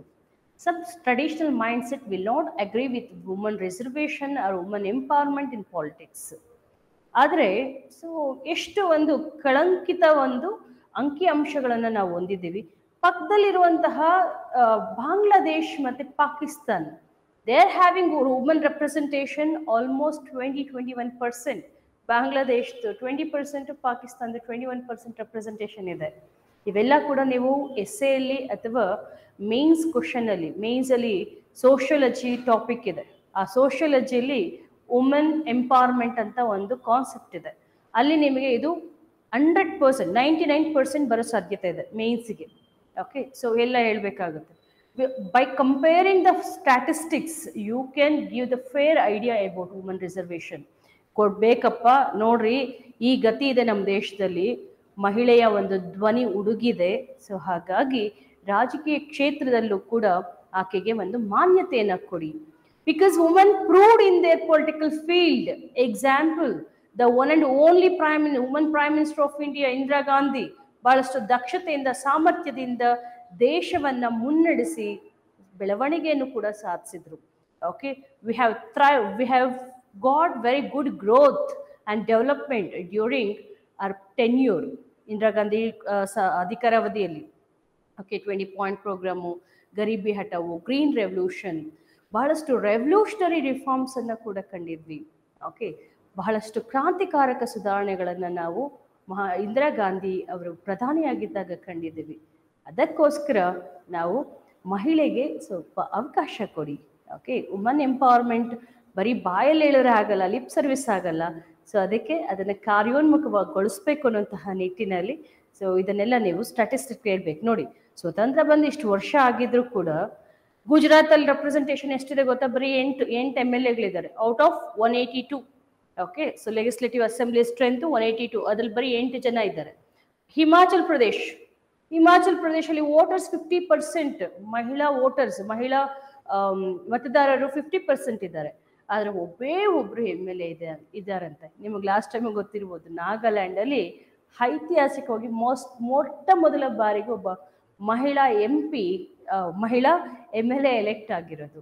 ಓಕೆ, ಸೊ ಇಂತಹ ಒಂದು ಉದಾಹರಣೆಗಳು ನಮ್ಮನ್ನು ಸೊ ಮಹಿಳೆ ಎಷ್ಟು ರಾಜಕೀಯ ಕ್ಷೇತ್ರದಲ್ಲಿ ಹಿಂದುಳಿದಿದ್ದಾಳೆ ಅನ್ನೋದನ್ನು ನಿರೂಪಿಸ್ಲಿಕ್ಕಿರುವಂತಹ ಒಂದು ಅಂಕಿಅಂಶಗಳು. ಸೊ ಹಿಮಾಚಲ್ ಪ್ರದೇಶದಲ್ಲಿ 67 ಇದೆ ಟೋಟಲ್ ಲೆಜಿಸ್ಲೇಟಿವ್ ಅಸೆಂಬ್ಲಿ ಸ್ಟ್ರೆಂತ್, ವಿಧಾನಮಂಡಲದ ಒಟ್ಟು ಸಂಖ್ಯೆ. ಅದರಲ್ಲಿ ಒಬ್ಬಳು ಹೆಣ್ಮಗಳಿದ್ದಾಳೆ. ನಮ್ಮ ಕರ್ನಾಟಕ ಇನ್ನು ತಗೊಂಡ್ರೆ, ಕರ್ನಾಟಕದಲ್ಲಿ ನೋಡಿ ಲಾರ್ಜೆಸ್ಟ್ ಲೆಜಿಸ್ಲೇಟಿವ್ ಅಸೆಂಬ್ಲಿ ಬಂದು 224 ಜನ MLAಗಳಿರೋದು ಕರ್ನಾಟಕದಲ್ಲಿ. ಅದರಲ್ಲಿರೋದು MLAಗಳು ಎಷ್ಟು ಗೊತ್ತಾ? ಬರೀ 8 ಜನ. 5 ಜನ ಕಾಂಗ್ರೆಸ್ MLAಗಳು, 3 ಜನ BJP MLAಗಳು. ಓಕೆ, ತುಂಬ ದುರದೃಷ್ಟಕರ ಇದು. ನೋಡಿ, ಕರ್ನಾಟಕ 8%, ಆವ್ರೇಜ್ ತಗೊಂಡ್ರೆ 8%. ಅದಕ್ಕೆ 8% ನೋಡಿ, ಮಹಿಳಾ ಧ್ವನಿ 50% ಇದೆ. ಓಕೆ, ಸೊ ಆದರೆ ಮಹಿಳೆ ಮತದಾರರು 50% ಇದ್ದಾರೆ. ಆದರೆ ಈ ಒಂದು ರೂಲ್ ಮಾಡೋರು ಜಸ್ಟ್ 8% ಇದ್ದಾರೆ. ಮಹಿಳೆಯ ಕಷ್ಟ ಕಾರ್ಪಣ್ಯಗಳನ್ನು, ಆಕೆಯ ಒಂದು ಸಮಸ್ಯೆಗಳನ್ನು ಸಮಗ್ರವಾಗಿ ಅರ್ಥಕೊಂಡು ಅದಕ್ಕೆ ಸ್ಪಂದಿಸಲಿಕ್ಕೆ ಹೆಣ್ಣು ಹೃದಯ ಅಗತ್ಯ ಇದೆ. ಸೊ ಅದಕ್ಕೋಸ್ಕರ ಮಹಿಳೆಗೆ ಮೀಸಲಾತಿ ನೀಡಬೇಕು ಅಂತ ಕೂಡ ಹೇಳಲಾಗುತ್ತೆ. ಓಕೆ, ಸೊ ಯಾಕಂದರೆ ವರ್ಲ್ಡ್ ಬ್ಯಾಂಕ್ ಹೇಳಿದೆ ನೋಡ್ರಪ್ಪ, ಓವರ್ ಆಲ್ ವರ್ಲ್ಡಲ್ಲೇ ಈ ವುಮನ್ ರೆಪ್ರೆಸೆಂಟೇಷನ್ ಕಮ್ಮಿನೇ ಇದೆ, especially in India also. Global gender gap report ಹೇಳಬೇಕು, ವರ್ಲ್ಡ್ ಬ್ಯಾಂಕ್ ರಿಪೋರ್ಟ್ ಹೇಳಬೇಕು, ಮಹಿಳಾ ಒಂದು ಪ್ರಾತಿನಿಧ್ಯತೆ ಬಹಳಷ್ಟು ಕಮ್ಮಿ ಇದೆ. Less woman representation in legislative bodies. So it is the need of an hour to give reservation for women ಅಂತ. ಸೊ ಮಹಿಳೆಗೆ ಮೀಸಲಾತಿ ಕೊಡಬೇಕಾಗಿದ್ದು ಇಂದಿನ ತುರ್ತು ಅಂತ ಹೇಳ್ತಾರೆ. ಸೊ ಆ ನಿಟ್ಟಿನಲ್ಲಿ ಕೊಡಲೇಬೇಕಾಗತ್ತೆ. Okay, you have to defend the reservation. ದಯವಿಟ್ಟು ಇದನ್ನ ಬಿಲ್ಲನ್ನು ಅಥವಾ ಆ್ಯಕ್ಟನ್ನು ಅಪೋಸ್ ಮಾಡಬಾರ್ದು ನೀವು. ಯಾಕೆ ಅಂತಂದರೆ ಯುವರ್ ಅಪ್ಕಮಿಂಗ್ ಬ್ಯೂರೋಕ್ರೆಟ್ಸ್, ಮುಂದೆ ಆಡಳಿತ ಅಧಿಕಾರಿಗಳಾಗಬೇಕಾಗಿರೋರು. ಸರ್ಕಾರದ ನಡೆಯನ್ನು ಮೊದಲಿಗೆ ಟೀಕಿಸುವಂತಿಲ್ಲ. ಎರಡನೇದು, ಯಾವುದು ಸಮಾನತೆ, ಸಾಮಾಜಿಕ ನ್ಯಾಯ, ಮಹಿಳಾ ಸಬಲೀಕರಣವನ್ನು ಉತ್ತೇಜಿಸುತ್ತೋ ಅಂಥದನ್ನು ನೀವು ವಿರೋಧಿಸ್ತಿದ್ದೀರಾ ಅಂದರೆ you are unfit to become an bureaucrat. So ನೀವು ಅಧಿಕಾರಿ ಆಗಲಿಕ್ಕೆ ಯೋಗ್ಯರಲ್ಲ, ಈ ಹುದ್ದೆ ನಿಮಗೆ ಸೂಕ್ತವಲ್ಲ. ಸೊ ಹಾಗೆ ನಿಮ್ಮನ್ನು ನಿಶ್ಚಯಿಸಿ ಅವರು ನಿಮ್ಮನ್ನು ರಿಜೆಕ್ಟ್ ಮಾಡ್ತಾರೆ. ಎಸ್ಸೆಗಳಲ್ಲಾಗಲಿ ಮೇನ್ಸಲ್ಲಾಗಲಿ you should uphold the principles of these women reservation. Okay, ಹೌದು, ಮಹಿಳಾ ಮೀಸಲಾತಿ ಇಂದಿನ ಅಗತ್ಯ. ಸೊ ಹಾಗಾಗಿ ಕೊಡಲೇಬೇಕಾಗಿದೆ. ಅವರ ಒಂದು ಧ್ವನಿಗೂ ಆದ್ಯತೆ ಕೊಡಬೇಕು ಅನ್ನೋದನ್ನು ನೀವು ಹೇಳಬೇಕಾಗತ್ತೆ. ಯಾಕಂದರೆ ಹೆಣ್ಣನ್ನು ಎರಡನೇ ದರ್ಜೆಯ ವ್ಯಕ್ತಿ ಅಂತ ಬಹುಕಾಲದಿಂದಲೂ ಕೂಡ, ಅನಾದಿ ಕಾಲದಿಂದಲೂ ಕೂಡ ನಾವು ನಡೆಸ್ಕೊಂಡೇ ಬರ್ತಿದ್ದೇವೆ. ಈಗಲೂ ಕೂಡ ಎರಡನೇ ದರ್ಜೆ ಮಾಡಿದ್ರೆ ಹೇಗೆ? ಎಲ್ಲದರಲ್ಲೂ ಆಕೆಗೆ ಮೀಸಲಾತಿನ ಕಲ್ಪಿಸಿ ಸೊ ಮುಖ್ಯವಾಹಿನಿಗೆ ಬರಲಿ. ಯಾಕೆ 15 ವರ್ಷ ರಿಸರ್ವೇಷನ್ ಇಟ್ಟಿರೋದು ಅಂತಂದರೆ, ಇನ್ ಕೇಸ್ ಸೊ ಇನ್ನೊಂದು 15 ವರ್ಷ ಆದಮೇಲೆ ಮಹಿಳೆ ಒಂದು ಒಳ್ಳೆ ಸಂಖ್ಯೆಯಲ್ಲಿ ಸಂಸತ್ತಲ್ಲಿ, ವಿಧಾನಮಂಡಲಗಳಲ್ಲಿ ಪ್ರಾತಿನಿಧ್ಯತೆಯನ್ನು ಹೊಂದಿದ್ದಾಳೆ, she is ರೆಪ್ರೆಸೆಂಟೇಟಿಂಗ್ in good number ಅಂದಾಗ you can take off this reservation. ಅವಾಗ ಅಗತ್ಯ ಇಲ್ಲ. ಹೌದಪ್ಪ, ಮಹಿಳೆಗೂ ಮೀಸಲಾತಿ ಸಿಕ್ಕಿರೋದ್ರಿಂದ ಭಾಳಷ್ಟು ಸಮಾನತೆಯನ್ನು ಸಾಧಿಸಿದ್ದೀವಿ ಅಂತ ನಮಗೆ ಗೊತ್ತಾದಾಗ ಓಕೆ, ಆವಾಗ ಬೇಕಾದ್ರೆ ರಿಸರ್ವೇಷನ್ ನಿಲ್ಲಿಸ್ಬೋದು ಅನ್ನುವಂತಹ ನಿಟ್ಟಿನಲ್ಲಿ 15 ವರ್ಷ ಕೊಟ್ಟಿರೋದು. ಈಗ SC/ST ರಿಸರ್ವೇಷನ್ ಕೂಡ 10 ಇಯರ್ಸ್ಗೆ ಅಂತ ಇತ್ತು. ಸಮಾನತೆ ಬಂದಾಗ ತೆಗೀರಪ್ಪ ಅಂತ. ಓಕೆ, ಸೊ ಸಮಾನತೆ ಅಷ್ಟು ಸುಲಭವಾಗಿ, ಅಷ್ಟು ತ್ವರಿತಗತಿಯಲ್ಲಿ ಸಾಧಿಸ್ಲಿಕ್ಕೆ ಸಾಧ್ಯ ಇಲ್ಲ. We cannot achieve equality and social equity in short term. Okay, so short duration, it requires time. Okay, ಇದನ್ನೇನಾದರೂ ಧಿಕ್ಕರಿಸಿದ್ದೀರಾ ಮೀಸಲಾತಿ ಮಸೂದೆನ ಅಂತಂದರೆ ನಿಮಗೆ ಲಿಂಗ ಸೂಕ್ಷ್ಮತೆ ಇಲ್ಲ ಅಂತ ಪರಿಗಣಿಸ್ತಾರೆ. They think that you don't have gender sensitivity. Okay, ದಯವಿಟ್ಟು ಈ ಥರ ಒಂದು ಪ್ರಮಾದಗಳನ್ನು ಮಾಡಬೇಡಿ. ನೆಕ್ಸ್ಟ್, ಇದು ನಡೆದು ಬಂದ ಹಾದಿ ನೋಡಬೇಕು. 1989ನಲ್ಲಿ ರಾಜೀವ್ ಗಾಂಧಿ. ಸೊ ಇದನ್ನು ಕರ್ನಾಟಕ ಗೌರ್ಮೆಂಟ್ ಕೇಳುತ್ತೆ. ಓಕೆ, ಯಾಕೆ ಅಂತಂದರೆ ಈಗಿರೋದು Congress government. They have to showcase that we were the first person to take this historical bill ಅಂತ. ಓಕೆ, ನಮ್ಮದಪ್ಪ ಮೀಸಲಾತಿ ಎನ್ನುವಂತಹ ಪರಿಕಲ್ಪನೆ, ಮಹಿಳಾ ಮೀಸಲಾತಿ ಪರಿಕಲ್ಪನೆ ನಮ್ಮದು. ಲಿಂಗ ಸಂವೇದನೆ, ಲಿಂಗ ಸೂಕ್ಷ್ಮತೆ ಇರೋರು ನಾವು. ಸೊ ನಮ್ಮ ಒಂದು ಎಫರ್ಟಿಗೆ ನೀವು ಈಗ ಸ್ಪಂದಿಸಿದ್ದೀರಾ ಅಂತ ಕಾಂಗ್ರೆಸ್ನವ್ರು ಹೇಳ್ತಿದ್ದಾರೆ. ಈಗ ಪ್ರೆಸೆಂಟ್ ಇರೋದು ಕೂಡ ಕಾಂಗ್ರೆಸ್ ಗೌರ್ಮೆಂಟು. ಅವರ ಒಂದು ಹೆಗ್ಗಳಿಕೆಯನ್ನು ಸಾಬೀತುಪಡಿಸ್ಕೋಬೇಕು ಅಂತ. ಸೊ ದೆ ಮೇ ಆಸ್ಕ್ ವುಮನ್ ರೆಪ್ರೆಸೆಂಟೇಷನ್ ಅನ್ನು ಮೊಟ್ಟ ಮೊದಲ ಬಾರಿಗೆ ಭಾರತದ ಇತಿಹಾಸದಲ್ಲೇ ಮೊದಲ ಬಾರಿಗೆ ಮಹಿಳಾ ಮೀಸಲಾತಿ ಪರಿಕಲ್ಪನೆಯನ್ನು ಯಾರು ಮಂಡಿಸಿದ್ರು ಅಂತ ಅಂದ್ಬಿಟ್ಟು ಓಕೆ, ಸಂಸತ್ತಿನಲ್ಲಿ ಮಂಡಿಸಿದ್ದು ರಾಜೀವ್ ಗಾಂಧಿ 1989ನಲ್ಲಿ. ಸ್ಥಳೀಯ ಸಂಸ್ಥೆಗಳಲ್ಲಿ ಮಹಿಳಾ ಮೀಸಲಾತಿ ಅಂತ. So representation of women in local bodies. But ಆಗ ಒಂದು ಮಸೂದೆ ವಿಫಲಗೊಳ್ಳುತ್ತೆ. Next 1992-93ಯಲ್ಲಿ PV Narasimha Rao government, PV Narasimha Rao. Okay, so ಇವರು PV ನರಸಿಂಹರಾವ್, ಸೊ ಇವರ ಒಂದು ಅಧಿಕಾರಾವಧಿಯಲ್ಲಿ ಇದು ಅಂಗೀಕಾರಗೊಳ್ಳುತ್ತೆ. ಓಕೆ, ಆಮೇಲೆ 1996ಅಲ್ಲಿ ಆಮೇಲೆ ಇನ್ನೊಂದು ಕ್ವಶನ್ ಕೇಳಬಹುದು. ಈ ಕಾಂಗ್ರೆಸ್ ಗೌರ್ಮೆಂಟಲ್ಲಿ ಇದು ರಿಜೆಕ್ಟ್ ಆಗ್ತಾ ಬರ್ತಾ ಇರುತ್ತೆ.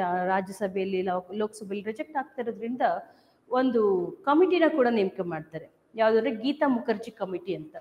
ಗೀತಾ ಮುಖರ್ಜಿ ಕಮಿಟಿ. ಆ ಗೀತಾ ಮುಖರ್ಜಿ ಕಮಿಟಿ ರೆಕಮೆಂಡೇಶನ್ಸ್ ಅನ್ನ 1996 ಅಲ್ಲಿ ಕೊಡ್ತಾರೆ. ಓಕೆ, ಸೊ 1996 ಅಲ್ಲಿ ಅವಾಗಲೂ ಕೂಡ ಈ ಒಂದು ಮಸೂದೆ ಏನು ಚರ್ಚೆಗೆ ಬರುತ್ತೆ. ಸೊ ಅವಾಗಲೂ ವಿಫಲವಾಗುತ್ತೆ.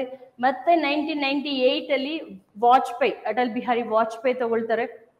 1996 ಅಲ್ಲಿ ಯಾರು ಇರ್ತಾರೆ ಅಂತಂದ್ರೆ ದೇವೇಗೌಡರು, ನಮ್ಮ ಕರ್ನಾಟಕದ ಮುಖ್ಯಮಂತ್ರಿ, ಹೆಮ್ಮೆಯ ಮುಖ್ಯಮಂತ್ರಿ ಆಗಿದ್ದವರು ಕೂಡ ಹಾಗೂ ಪ್ರಧಾನಮಂತ್ರಿ ಆಗಿದ್ದವರು ಕೂಡ ಇವರು. ದೇವೇಗೌಡರು ಇದನ್ನ ಮಂಡಿಸ್ತಾರೆ. ವಿಧಾನಮಂಡಲ ಮತ್ತು ಸಂಸತ್ ಎರಡೂ ಕಡೆ ರಿಸರ್ವೇಶನ್ ಅನ್ನ ಕೊಡಬೇಕು ಮಹಿಳೆಯರಿಗೆ ಅಂತ, ಮೀಸಲಾತಿ ಕೊಡಬೇಕು ಅಂತ. ಸೊ ಅದು ಒಪ್ಪಿಗೆಯನ್ನ ಪಡೆಯೋದಿಲ್ಲ. ನಂತರ 1998 ಅಲ್ಲಿ ಬಿಜೆಪಿ ಲೆಡ್ ಗವರ್ನಮೆಂಟ್, ವಾಜಪೇಯಿ ಸರ್ಕಾರ ಕೂಡ ಇದನ್ನ ಅನುಮೋದಿಸುತ್ತೆ, ಬಟ್ ಅಂಗೀಕಾರ ಆಗೋದಿಲ್ಲ. ನೆಕ್ಸ್ಟ್ 2008ರಲ್ಲಿ ಈ ಪ್ರಪೋಸಲ್ 108 ಕಾನ್ಸ್ಟಿಟ್ಯೂಷನಲ್ ಅಮೆಂಡ್ಮೆಂಟ್ ಬಿಲ್ ಅಂತ ಮನಮೋಹನ್ ಸಿಂಗ್ ಗವರ್ನಮೆಂಟ್ ಪ್ರಪೋಸ್ ಮಾಡುತ್ತೆ. 2010ರಲ್ಲಿ ಇಲ್ಲಿ ರಾಜ್ಯಸಭೆ ಅಂಗೀಕಾರಗೊಳ್ಳುತ್ತೆ, ಲೋಕಸಭೆ ಅಂಗೀಕರಿಸೋದಿಲ್ಲ. ಸೊ ಬಿಲ್ ವಾಸ್ ಪೆಂಡಿಂಗ್ ಇನ್ ಲೋಕಸಭಾ. ರಾಜ್ಯಸಭೆಯಲ್ಲಿ 108ನೇ ಸಂವಿಧಾನ ತಿದ್ದುಪಡಿ ಮಸೂದೆ it was got executed or implemented in Rajya Sabha but not implemented in Lok Sabha. ಉಭಯ ಸದನಗಳಲ್ಲೂ ಕೂಡ ಅಂಗೀಕಾರ ಆಗಬೇಕಾಗಿತ್ತು. ಅದು ಇಟ್ ವಾಸ್ ಪೆಂಡಿಂಗ್ ಇನ್ ಲೋಕಸಭಾ. ಲೋಕಸಭಾದಲ್ಲಿ ಹಂಗೆ ಪೆಂಡಿಂಗ್ ಇತ್ತು. ಅದಕ್ಕೋಸ್ಕರ ಇದು ಮನಮೋಹನ್ ಸಿಂಗ್ ಗವರ್ಮೆಂಟ್ ಅಲ್ಲಿ ಇದು ಅಂಗೀಕಾರಗೊಳ್ಳದೆ ಸೊ ಹಂಗೆ ತಟಸ್ಥವಾಗಿ ಉಳಿದಿತ್ತು. ಓಕೆ, ಇದು ಬಿಲ್ ನಡೆದು ಬಂದಂತ ಹಾದಿ. ನೆಕ್ಸ್ಟ್ ನೋಡಿ, ಈಗಿರೋದು ಲೋಕಸಭಾದಲ್ಲಿ ರೆಪ್ರೆಸೆಂಟೇಷನ್ ಎಷ್ಟಿದೆ ಅಂತಂದ್ರೆ 15% ಪ್ರೆಸೆಂಟ್ ರೆಪ್ರೆಸೆಂಟೇಷನ್. ಕೇಳ್ಬೋದು, ಒಂದು ಸ್ಟೇಟ್ಮೆಂಟ್ ಕೇಳ್ಬೋದು, present in Lok Sabha women representation is around 30% ಅಂತ. 30% ಇರೋಂಗಿದ್ರೆ ಮತ್ತೆ 33% ರಿಸರ್ವೇಶನ್ ಬಿಲ್ ಏನಕ್ಕೆ ತಂದಿರೋರು ಅಲ್ವಾ? ಸೊ ಸ್ವಲ್ಪ ಓಕೆ ಲಾಜಿಕಲ್ ಆಗಿ ಥಿಂಕ್ ಮಾಡಬೇಕಾಗುತ್ತೆ. 15% ರಿಸರ್ವೇಶನ್. ಸೊ ಏನಪ್ಪ ಅಂದ್ರೆ ಬಹಳಷ್ಟು ವಿಪರ್ಯಾಸ ಏನಂದ್ರೆ ಪಕ್ಕದಲ್ಲಿರುವಂತಹ ಪಾಕಿಸ್ತಾನ್, ಬಾಂಗ್ಲಾದೇಶ ಅಲ್ಲೇ ಕೂಡ 20-21% ಇದೆ ವುಮನ್ ರಿಪ್ರೆಸೆಂಟೇಷನ್, ಅದಕ್ಕಿಂತ ಕಡಿಮೆ. ಯಾಕಂದ್ರೆ ಈ ಪಾಕಿಸ್ತಾನದಲ್ಲಿ, ಬಾಂಗ್ಲಾದೇಶಲ್ಲಿ ಓಕೆ ಸೊ ಈ ಮುಸ್ಲಿಮ್ಸ್, ಇಸ್ಲಾಮಿಕ್ ರಿಲಿಜಿಯಸ್ ಗ್ರೂಪ್ಸ್ ಜಾಸ್ತಿ ಇರೋದು. ಮೂಲಭೂತವಾದಿಗಳು ಏನಪ್ಪ, ಫಂಡಮೆಂಟಲಿಸ್ಟ್ಗಳು generally they will not send women outside. Okay, so ಈ ಒಂದು ಪೊಲಿಟಿಕ್ಸ್ಗೂ ಕೂಡ ದೇ ವೋಂಟ್ ಎಂಟರ್ಟೈನ್. ಅಂಥದ್ರಲ್ಲೂ ಕೂಡ ಸೊ ಅಲ್ಲಿ 20-21% ರೆಪ್ರೆಸೆಂಟೇಷನ್ ಇದೆ ಅಂತಂದ್ರೆ ಸೊ ಇದೊಂದು ಸ್ವಲ್ಪ ನಾವು ತಲೆ ತಗ್ಸುವಂತಹ ವಿಷಯನೇ.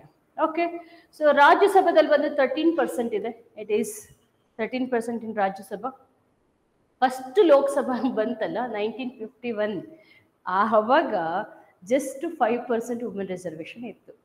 ಇಷ್ಟು ವರ್ಷ ಆದ್ಮೇಲೂ ಕೂಡ, ಸ್ವತಂತ್ರ ಬಂದು ಇಷ್ಟು ವರ್ಷಗಳಾಗಿದೆ, 27 ವರ್ಷ, ಈಗ ಕೂಡ 5% ಇಂದ just 15%. Though it is a ರೆವಲ್ಯೂಷನರೈಸ್ಡ್ change. So ಒಂದು ಕ್ರಾಂತಿಕಾರಕ ಬದಲಾವಣೆ ಅಂತ ಅನ್ಸಿದ್ರು ಕೂಡ ಎಟ್ to reach mile stones. So ಇನ್ನಷ್ಟು ಮೈಲುಗಲ್ಲುಗಳನ್ನು ಈ ನಿಟ್ಟಿನಲ್ಲಿ ನಾವು ಸಾಧಿಸಬೇಕಾಗಿದೆ. ರೈಟ್. ಸೊ ನಾವು ಕ್ವಶನ್ ಪ್ರಿಲಿಮ್ಸ್ ಇಲ್ಲಿ ಕೇಳ್ಬೋದು. ಏನಪ್ಪ ಅಂದರೆ, ಇಡೀ ವಿಶ್ವದಲ್ಲಿ ಅತಿ ಹೆಚ್ಚು ಮಹಿಳಾ ಪ್ರಾತಿನಿಧ್ಯತೆಯನ್ನು ಹೊಂದಿರುವಂತಹ ದೇಶ ಯಾವುದು ಅಂತ. Rwanda it is in south Africa. ಕರೆಕ್ಟಾ? ದಕ್ಷಿಣ ಆಫ್ರಿಕಾದಲ್ಲಿ ರವಾಂಡ. ನೆನಪಿದೆಯಾ ಲಾಸ್ಟ್ ಕ್ಲಾಸಲ್ಲಿ ಕಿಗಾಲಿ ಅಗ್ರಿಮೆಂಟ್ ಅಂತ ಹೇಳಿದೆ. ಕಿಗಾಲಿ ಒಪ್ಪಂದ ಏನಕ್ಕೆ? HCFCಗಳನ್ನು ಅದರ ಬಳಕೆಯನ್ನು 2030 ಸಂಪೂರ್ಣವಾಗಿ ನಿರ್ಬಂಧಿಸಬೇಕು ಅಂತ ಅಂದ್ಬಿಟ್ಟು. ಯಾಕೆ ಅಂತಂದ್ರೆ ಅದು ಗ್ಲೋಬಲ್ ವಾರ್ಮಿಂಗ್, ಜಾಗತಿಕ ತಾಪಮಾನವನ್ನು ಹೆಚ್ಚಿಸುತ್ತೆ ಅಂತ. Rwanda it is an south African nation. So ರವಾಂಡದಲ್ಲಿ Kigali ಇದೆ ಅಂತ ಅವಾಗ ಹೇಳಿದ್ದೆ. ಅಂತಹ ಒಂದು ಚಿಕ್ಕ ಒಂದು ಆಫ್ರಿಕನ್ ಡೆವಲಪಿಂಗ್ ಕಂಟ್ರಿ ರೀ ಅದು. ಅಂತಹ ಡೆವಲಪಿಂಗ್ ಕಂಟ್ರಿಯಲ್ಲೂ ಕೂಡ 61% ವುಮೆನ್ ರಿಸರ್ವೇಶನ್ ಇದೆ. ಓಕೆ ನೋಡಿ, 5% ರಿಸರ್ವೇಶನ್. ಸರೋಜಿನಿ ನಾಯ್ಡು ಅವರೆಲ್ಲ ಎಷ್ಟು ಎಫರ್ಟ್ಸ್ ಹಾಕಿದ್ರು ಅಂದರೆ only few people got ರೆಪ್ರೆಸೆಂಟೇಟೆಡ್ in our political stream. S, ಅದಾದಮೇಲೆ ನೆಕ್ಸ್ಟ್ ಕ್ಯೂಬಾ ಬಂದು 53%. ನೆಕ್ಸ್ಟ್ ನಿಕರಾಗುವಾ. ಓಕೆ, ಸೊ ಈ 3 ದೇಶಗಳು ನಿಮಗೆ ಕೇಳ್ಬೋದು ಹೈಯೆಸ್ಟ್ ವುಮೆನ್ ರೆಪ್ರೆಸೆಂಟೇಷನ್ ಅನ್ನು ಹೊಂದಿರುವಂತಹ 3 ದೇಶಗಳು ಯಾವುದು ಅಂತ ಕೇಳ್ಬೋದು. Next changes. ಈ ಕಾನ್ಸ್ಟಿಟ್ಯೂಷನ್ಗೆ, ಮೂಲ ಸಂವಿಧಾನಕ್ಕೆ ಏನೆಲ್ಲ ಬದಲಾವಣೆಗಳನ್ನು ತಂದಿದ್ದಾರೆ ಅಂತಂದರೆ, ಸೊ ಆರ್ಟಿಕಲ್ 330A ಅಂತ ನೋಡಿ. ಇದಕ್ಕೂ ಮುಂಚೆ ಆರ್ಟಿಕಲ್ 330 ಇತ್ತು, ವಿಧಿ 330. ಇದೇನು ಹೇಳುತ್ತೆ ಅಂದರೆ ರಿಸರ್ವೇಷನ್ ಆಫ್ SC ST ಅಂತ. ಪರಿಶಿಷ್ಟ ಜಾತಿ ಮತ್ತು ಪರಿಶಿಷ್ಟ ಪಂಗಡಗಳಿಗೆ ಮೀಸಲಾತಿ. ಸೊ ಅದನ್ನ ಕೊಟ್ಟಿದ್ದು ಆರ್ಟಿಕಲ್ 330. ಎಲ್ಲಿ ಸಂಸತ್ತಿನಲ್ಲಿ ಮೀಸಲಾತಿ, ಓಕೆ, ಲೋಕಸಭಾ ಸೀಟುಗಳಲ್ಲಿ ಮೀಸಲಾತಿ ಕೊಟ್ಟಿದ್ದು 330. ಆ ಲೋಕಸಭೆಯಲ್ಲಿ ಈಗ ಮೊದಲಿದ್ದು SC ST ರಿಸರ್ವೇಶನ್ 330. ಈಗ 330A ಅಂತಂದ್ರೆ ಏನ್ ಗೊತ್ತಾ, ಇಲ್ಲಿ ಮಹಿಳೆಗೆ ಮೀಸಲಾತಿ ಕೊಡ್ತಿರೋದು. ಓಕೆ, ನಿಮಗೆ ನೆನಪಿದೆ ಅನ್ಸುತ್ತೆ. ಈಗ national commission for SC ST ಅಂತ ಇದೆ, ಅಲ್ಲಿ ಏನ್ ಮಾಡಿದ್ರು, national commission for SC 332, 332A, 332B ಹಿಂಗ್ ಬಂತಲ್ವಾ. National commission for SC, national commission for ST, ಮತ್ತೆ national commission for backward classes, ಈ ತರ ಬರ್ತಿದೆಯಲ್ಲ. ಅದೇ ತರ ಮುಂದುವರೆದ ಭಾಗ ಆರ್ಟಿಕಲ್ 330 ಯಾವುದಕ್ಕೆ, ಈ ಒಂದು ಮೀಸಲಾತಿ. ಯಾರಿಗೆ ಮೀಸಲಾತಿ? SC STಗೆ. ಆರ್ಟಿಕಲ್ 330A ಮೀಸಲಾತಿ ಯಾರಿಗೆ ಅಂದ್ರೆ ಮಹಿಳೆಯರಿಗೆ. ಯಾವುದರಲ್ಲಿ ಮೀಸಲಾತಿ? ಲೋಕಸಭೆಯಲ್ಲಿ ಮೀಸಲಾತಿ. ಎಸ್. ನೆಕ್ಸ್ಟ್ 332A ನೋಡಿ, 330A ಬಂದು ಲೋಕಸಭೆಯಲ್ಲಿ ಮೀಸಲಾತಿ. ಅದೇ ತರ ನಮ್ಮ ರಾಜ್ಯಗಳಲ್ಲಿ 29 ರಾಜ್ಯಗಳಿದಾವಲ್ಲ, 29 ರಾಜ್ಯ ವಿಧಾನ ಮಂಡಲಗಳಲ್ಲಿ ಇಲ್ಲ ಮಹಿಳೆಯರಿಗೆ 33% ಅನ್ನ ಮೀಸಲಾತಿ ಕಲ್ಪಿಸಿ ಕೊಡುವಂತಹ ಒಂದು ವಿಧಿ. ಸೊ ಆ ವಿಧಿ, ಹೊಸ ವಿಧಿಯನ್ನ ತೋರಿಸ್ತಿದ್ದಾರೆ, ಹೇಳ್ತಿದ್ದಾರೆ. ಯಾವ್ದಂದ್ರೆ 332A. ಮೊದಲಿಗೆ 332 ಇತ್ತು, ಈಗ ಹೊಸದಾಗಿ A ಅಂತ ಇನ್ಸರ್ಟ್ ಮಾಡಿದ್ದಾರೆ, ಹೊಸದಾಗಿ ಹಾಕಿದ್ದಾರೆ. Okay, 332A. Next article 239AA. ಈಗ ಎಲ್ಲ ಒಂದು ಏನಪ್ಪ, ಸ್ಟೇಟ್ ಲೆಜಿಸ್ಲೇಟಿವ್ ಅಸೆಂಬ್ಲೀಸ್ ಅಲ್ಲಿ ಮತ್ತೆ ಲೋಕಸಭಾದಲ್ಲಿ ಮಹಿಳೆಯರಿಗೆ ಮೀಸಲಾತಿ ಕೊಡಬೇಕು ಅಂತ. ಇನ್ನೊಂದು ಸ್ಟೇಟ್ ಲೆಜಿಸ್ಲೇಟಿವ್ ಅಸೆಂಬ್ಲಿಯನ್ನ ಅಥವಾ ವಿಧಾನ ಸಭೆಯನ್ನ ಹೊಂದಿರುವಂತಹ ಒಂದು ಯೂನಿಯನ್ ಟೆರಿಟರಿ ಅಥವಾ ಕೇಂದ್ರಾಡಳಿತ ಪ್ರದೇಶ ಯಾವುದು ಅಂತಂದ್ರೆ ದೆಹಲಿ, ನಿಮ್ಮೆಲ್ಲರಿಗೂ ಗೊತ್ತೇ ಇದೆ. ಓಕೆ, ಸೊ ಆ ನಿಟ್ಟಿನಲ್ಲಿ ದೆಹಲಿಗೂ ಕೂಡ ಈ ಒಂದು ರೆಪ್ರೆಸೆಂಟೇಷನ್ ಅನ್ವಯ ಆಗುತ್ತೆ ಅಂತ ಹೇಳೋದು ಆರ್ಟಿಕಲ್ 239AA. ಓಕೆ, ಸೊ ಈ ಒಂದು ವಿಧಿಗಳನ್ನು ಹೊಸದಾಗಿ ಸೇರ್ಪಡೆಗೊಳಿಸಲಾಗಿದೆ. Right, this all about your woman reservation. It ಅಪ್ಹೋಲ್ಡ್ಸ್ gender equity, so gender sensitivity, diversity. So ಒಂದು ವೈವಿಧ್ಯತೆ ಸಿಗುತ್ತೆ. ಯಾಕಂದ್ರೆ ಈ ಒಂದು ಸಮಾಜವನ್ನ ನಮ್ಮ ಬಸವಣ್ಣನವರು ಸಾರಿದ್ರಲ್ಲ, ಸಮ ಸಮಾಜದ ನಿರ್ಮಾಣ ಅಂತ, ವರ್ಗರಹಿತ, ಲಿಂಗಭೇದರಹಿತ, ಓಕೆ, ವರ್ಗಭೇದರಹಿತ, ಲಿಂಗಭೇದರಹಿತ ಸಮ ಸಮಾಜ ನಿರ್ಮಾಣ ಒಂದು ಕನಸನ್ನ ಹೊತ್ತವರು ಭಕ್ತಿ ಭಂಡಾರಿ, ಕ್ರಾಂತಿಕಾರಿ. ಸೊ ಸಾಮಾಜಿಕ ಚಳುವಳಿಯ ಒಬ್ಬ ನಾಯಕ. ಸೊ ಯಾರು? ಬಸವಣ್ಣನವರು. ಸೊ ಬಸವಣ್ಣನವರ ಕನಸು 12ನೇ ಶತಮಾನದಲ್ಲಿ ಇದಾಗಿತ್ತು. ಅಟ್ಲೀಸ್ಟ್ 21ನೇ ಶತಮಾನದಲ್ಲಾದ್ರೂ ಇದು ಸಾಕಾರಗೊಳ್ತಿದೆ ಅಂತ ನೀವು ಸ್ವಲ್ಪ ಈ ಒಂದು ಸಾಹಿತ್ಯಿಕವಾಗಿ ಬರೆದ್ರು ಕೂಡ it will be very good answer. Okay, ಯಾವುದೇ ಕಾರಣಕ್ಕೂ ಮಸೂದೆಯನ್ನ, ಕಾಯ್ದೆಯನ್ನ ಟೀಕಿಸಬೇಡಿ. ಓಕೆ, ಸೊ ಅಲ್ಲದೆ ಇದನ್ನ ಒಪ್ಕೊಂಡು ಸ್ವಾಗತಿಸಿ, ಶ್ಲಾಘಿಸಿ, ಸೊ ನಿಮ್ಮದೇ ಆದಂತಹ ಒಂದು ನಿಲುವನ್ನ ವ್ಯಕ್ತಪಡಿಸಿ. ಓಕೆ, ಸೊ ಇದು ದುರ್ಬಳಕೆ ಆಗಬಾರ್ದು, ಮೀಸಲಾತಿ ದುರ್ಬಳಕೆ ಆಗಬಾರ್ದು. ಮತ್ತೆ ಉಳ್ಳವರೇ, ಮಹಿಳೆಯರಲ್ಲೇ ಉಳ್ಳವರಷ್ಟೇ ಮತ್ತೆ ರಾಜಕೀಯ ಕ್ಷೇತ್ರವನ್ನ ಪ್ರವೇಶಿಸಬಾರ್ದು. ನೆಪೋಟಿಸಮ್ ಇರಬಾರ್ದು, ಸ್ವಜನ ಪಕ್ಷಪಾತ ಇರಬಾರ್ದು. ಓಕೆ, ಬಲಾಢ್ಯರಷ್ಟೇ ಇಲ್ಲಿ ಈ ಒಂದು ರಾಜಕೀಯ ಕ್ಷೇತ್ರವನ್ನ ಸೊ ಪ್ರವೇಶಿಸಬಾರ್ದು. ದುರ್ಬಲ ಮಹಿಳೆಯರಿಗೆ, ಓಕೆ, ಸೊ ಪರಿಶಿಷ್ಟ ಜಾತಿ, ಪರಿಶಿಷ್ಟ ಪಂಗಡದ ಮಹಿಳೆಯರಿಗೆ ಅಷ್ಟೇ ಅಲ್ಲ, ಸೊ ಹಿಂದುಳಿದ ವರ್ಗದವರಿಗೆ ಅವ್ರಿಗೂ ಕೂಡ ತಮ್ಮ ಒಂದು ರಾಜಕೀಯ ಧ್ವನಿ ಸಿಗಬೇಕು. ಓಕೆ, ಇವರು ಕೂಡ ಹಿಂದುಳಿದ ಮಹಿಳೆಯರು, vulnerable sections of society and downtrodden backward classes women has to get entered into political mainstream. ಆಗಷ್ಟೇ ಈ ಒಂದು ಮಸೂದೆ ಸಾಕಾರಗೊಳ್ಳಲಿದೆ. ಇಲ್ಲಿ ಆದಷ್ಟು ಸ್ವಾಹಿತಾಸಕ್ತಿ, ಸ್ವಜನ ಪಕ್ಷಪಾತ ಮತ್ತು ಜಾತಿ ಮತ್ತೆ ಹಣದ ಬಲ ಕಡಿಮೆಯಾಗಿ ಇಲ್ಲಿ ಸಮಾನತೆಯನ್ನ ಸಾರುವಂತಹ ಈ ಒಂದು ಮೀಸಲಾತಿ, ಮಹಿಳಾ ಮೀಸಲಾತಿ ಜಾರಿಗೆ ಬಂದರೆ ಸೊ ಬಸವಣ್ಣವರು ಕಂಡಂತಹ ಸಮ ಸಮಾಜವನ್ನು ನಿರ್ಮಾಣ ಮಾಡ್ಬೋದು ಅನ್ನೋಂತಹ ಕನ್ಕ್ಲೂಷನ್ನ ಕೊಟ್ಟರೆ it would be A better answer.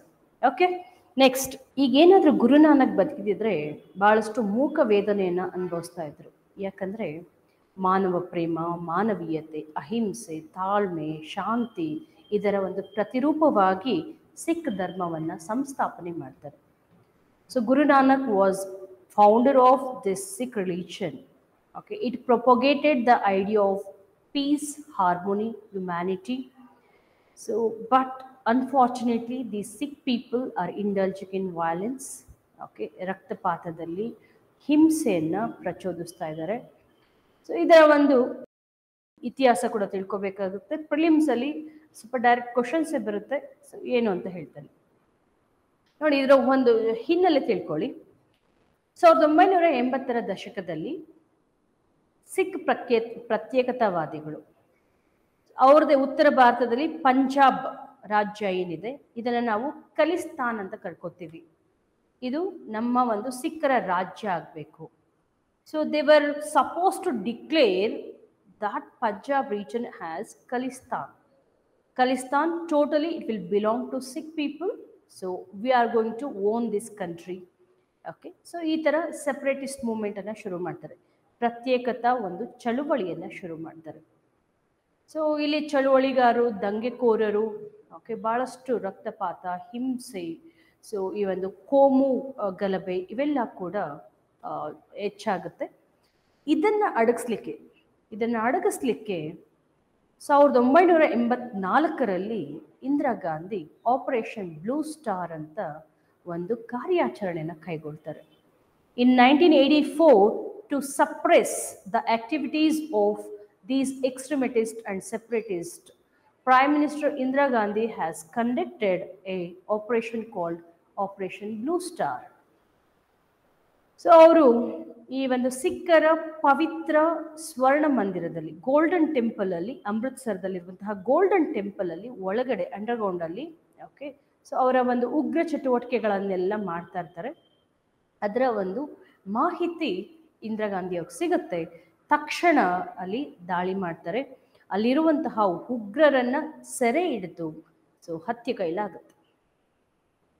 ಇದಕ್ಕೆ ಪ್ರತಿಕಾರವೆಂಬಂತೆ ಸೊ ಇಂದಿರಾ ಗಾಂಧಿ ಅವರನ್ನು ಅಸಾಸಿನೇಟ್ ಮಾಡ್ತಾರೆ. They have assassinated our prime minister after this operation blue star to take the revenge of it. So revenge ತಗೋತಾರೆ. ಸರಿ, ಇಂದಿರಾ ಗಾಂಧಿ ಸಾಯ್ತಾರೆ. ಆಗ ಈ ಒಂದು ಆ್ಯಂಟಿ ಸಿಖ್ ಮೂವ್ಮೆಂಟ್ ಹೆಚ್ಚಾಗುತ್ತೆ. ದೇಶದಾದ್ಯಂತ ಸಿಖ್ ವಿರೋಧಿ ದಂಗೆ ಹೇಳುತ್ತೆ.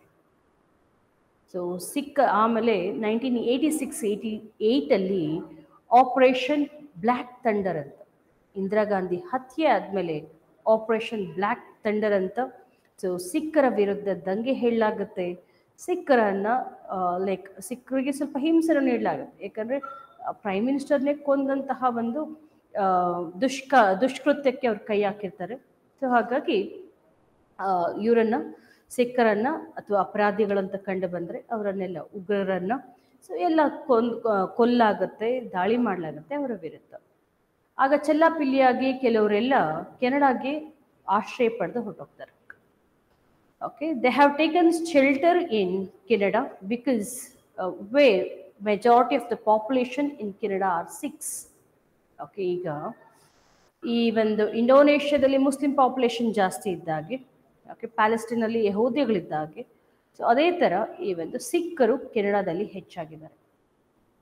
Because of similar religion they have gone to Canada and they have taken shelter there. ಅಲ್ಲಿ ಆಶ್ರಯ ಪಡಿತಾರೆ. ಈಗಿನ ಒಂದು ಸ್ಟ್ಯಾಟಿಸ್ಟಿಕ್ ತಗೊಂಡ್ರೆ ನಮ್ಮ ಭಾರತದ ಸಿಖ್ಖರು 13 ಲಕ್ಷ ಜನ ಕೆನಡಾದಲ್ಲಿ ಆಶ್ರಯ ಪಡೆದಿದ್ದಾರೆ, ಅಂದರೆ ಕೆನಡಾದಲ್ಲಿ ವಾಸವಾಗಿದ್ದಾರೆ. More than 13 lakh people are residing in Canada presently. Okay. ಸರಿ, ಈಗೇನಪ್ಪ ಇಶ್ಯೂ, ಯಾಕೆ ಇದು ಗಲಾಟೆ ನೀಡ್ತಾ ಇದೆ ಇಂಡಿಯಾ ಮತ್ತು ಕೆನಡಾಗೆ ಅಂತಂದರೆ, ಈ ಕೆನಡಾಗೆ ಭಾರತಕ್ಕೆ ಭಾಳಷ್ಟು ಒಳ್ಳೆ ಡಿಪ್ಲೊಮ್ಯಾಟಿಕ್ ಟೈಸ್ ಇತ್ತು. There was very good diplomatic ties since 1947.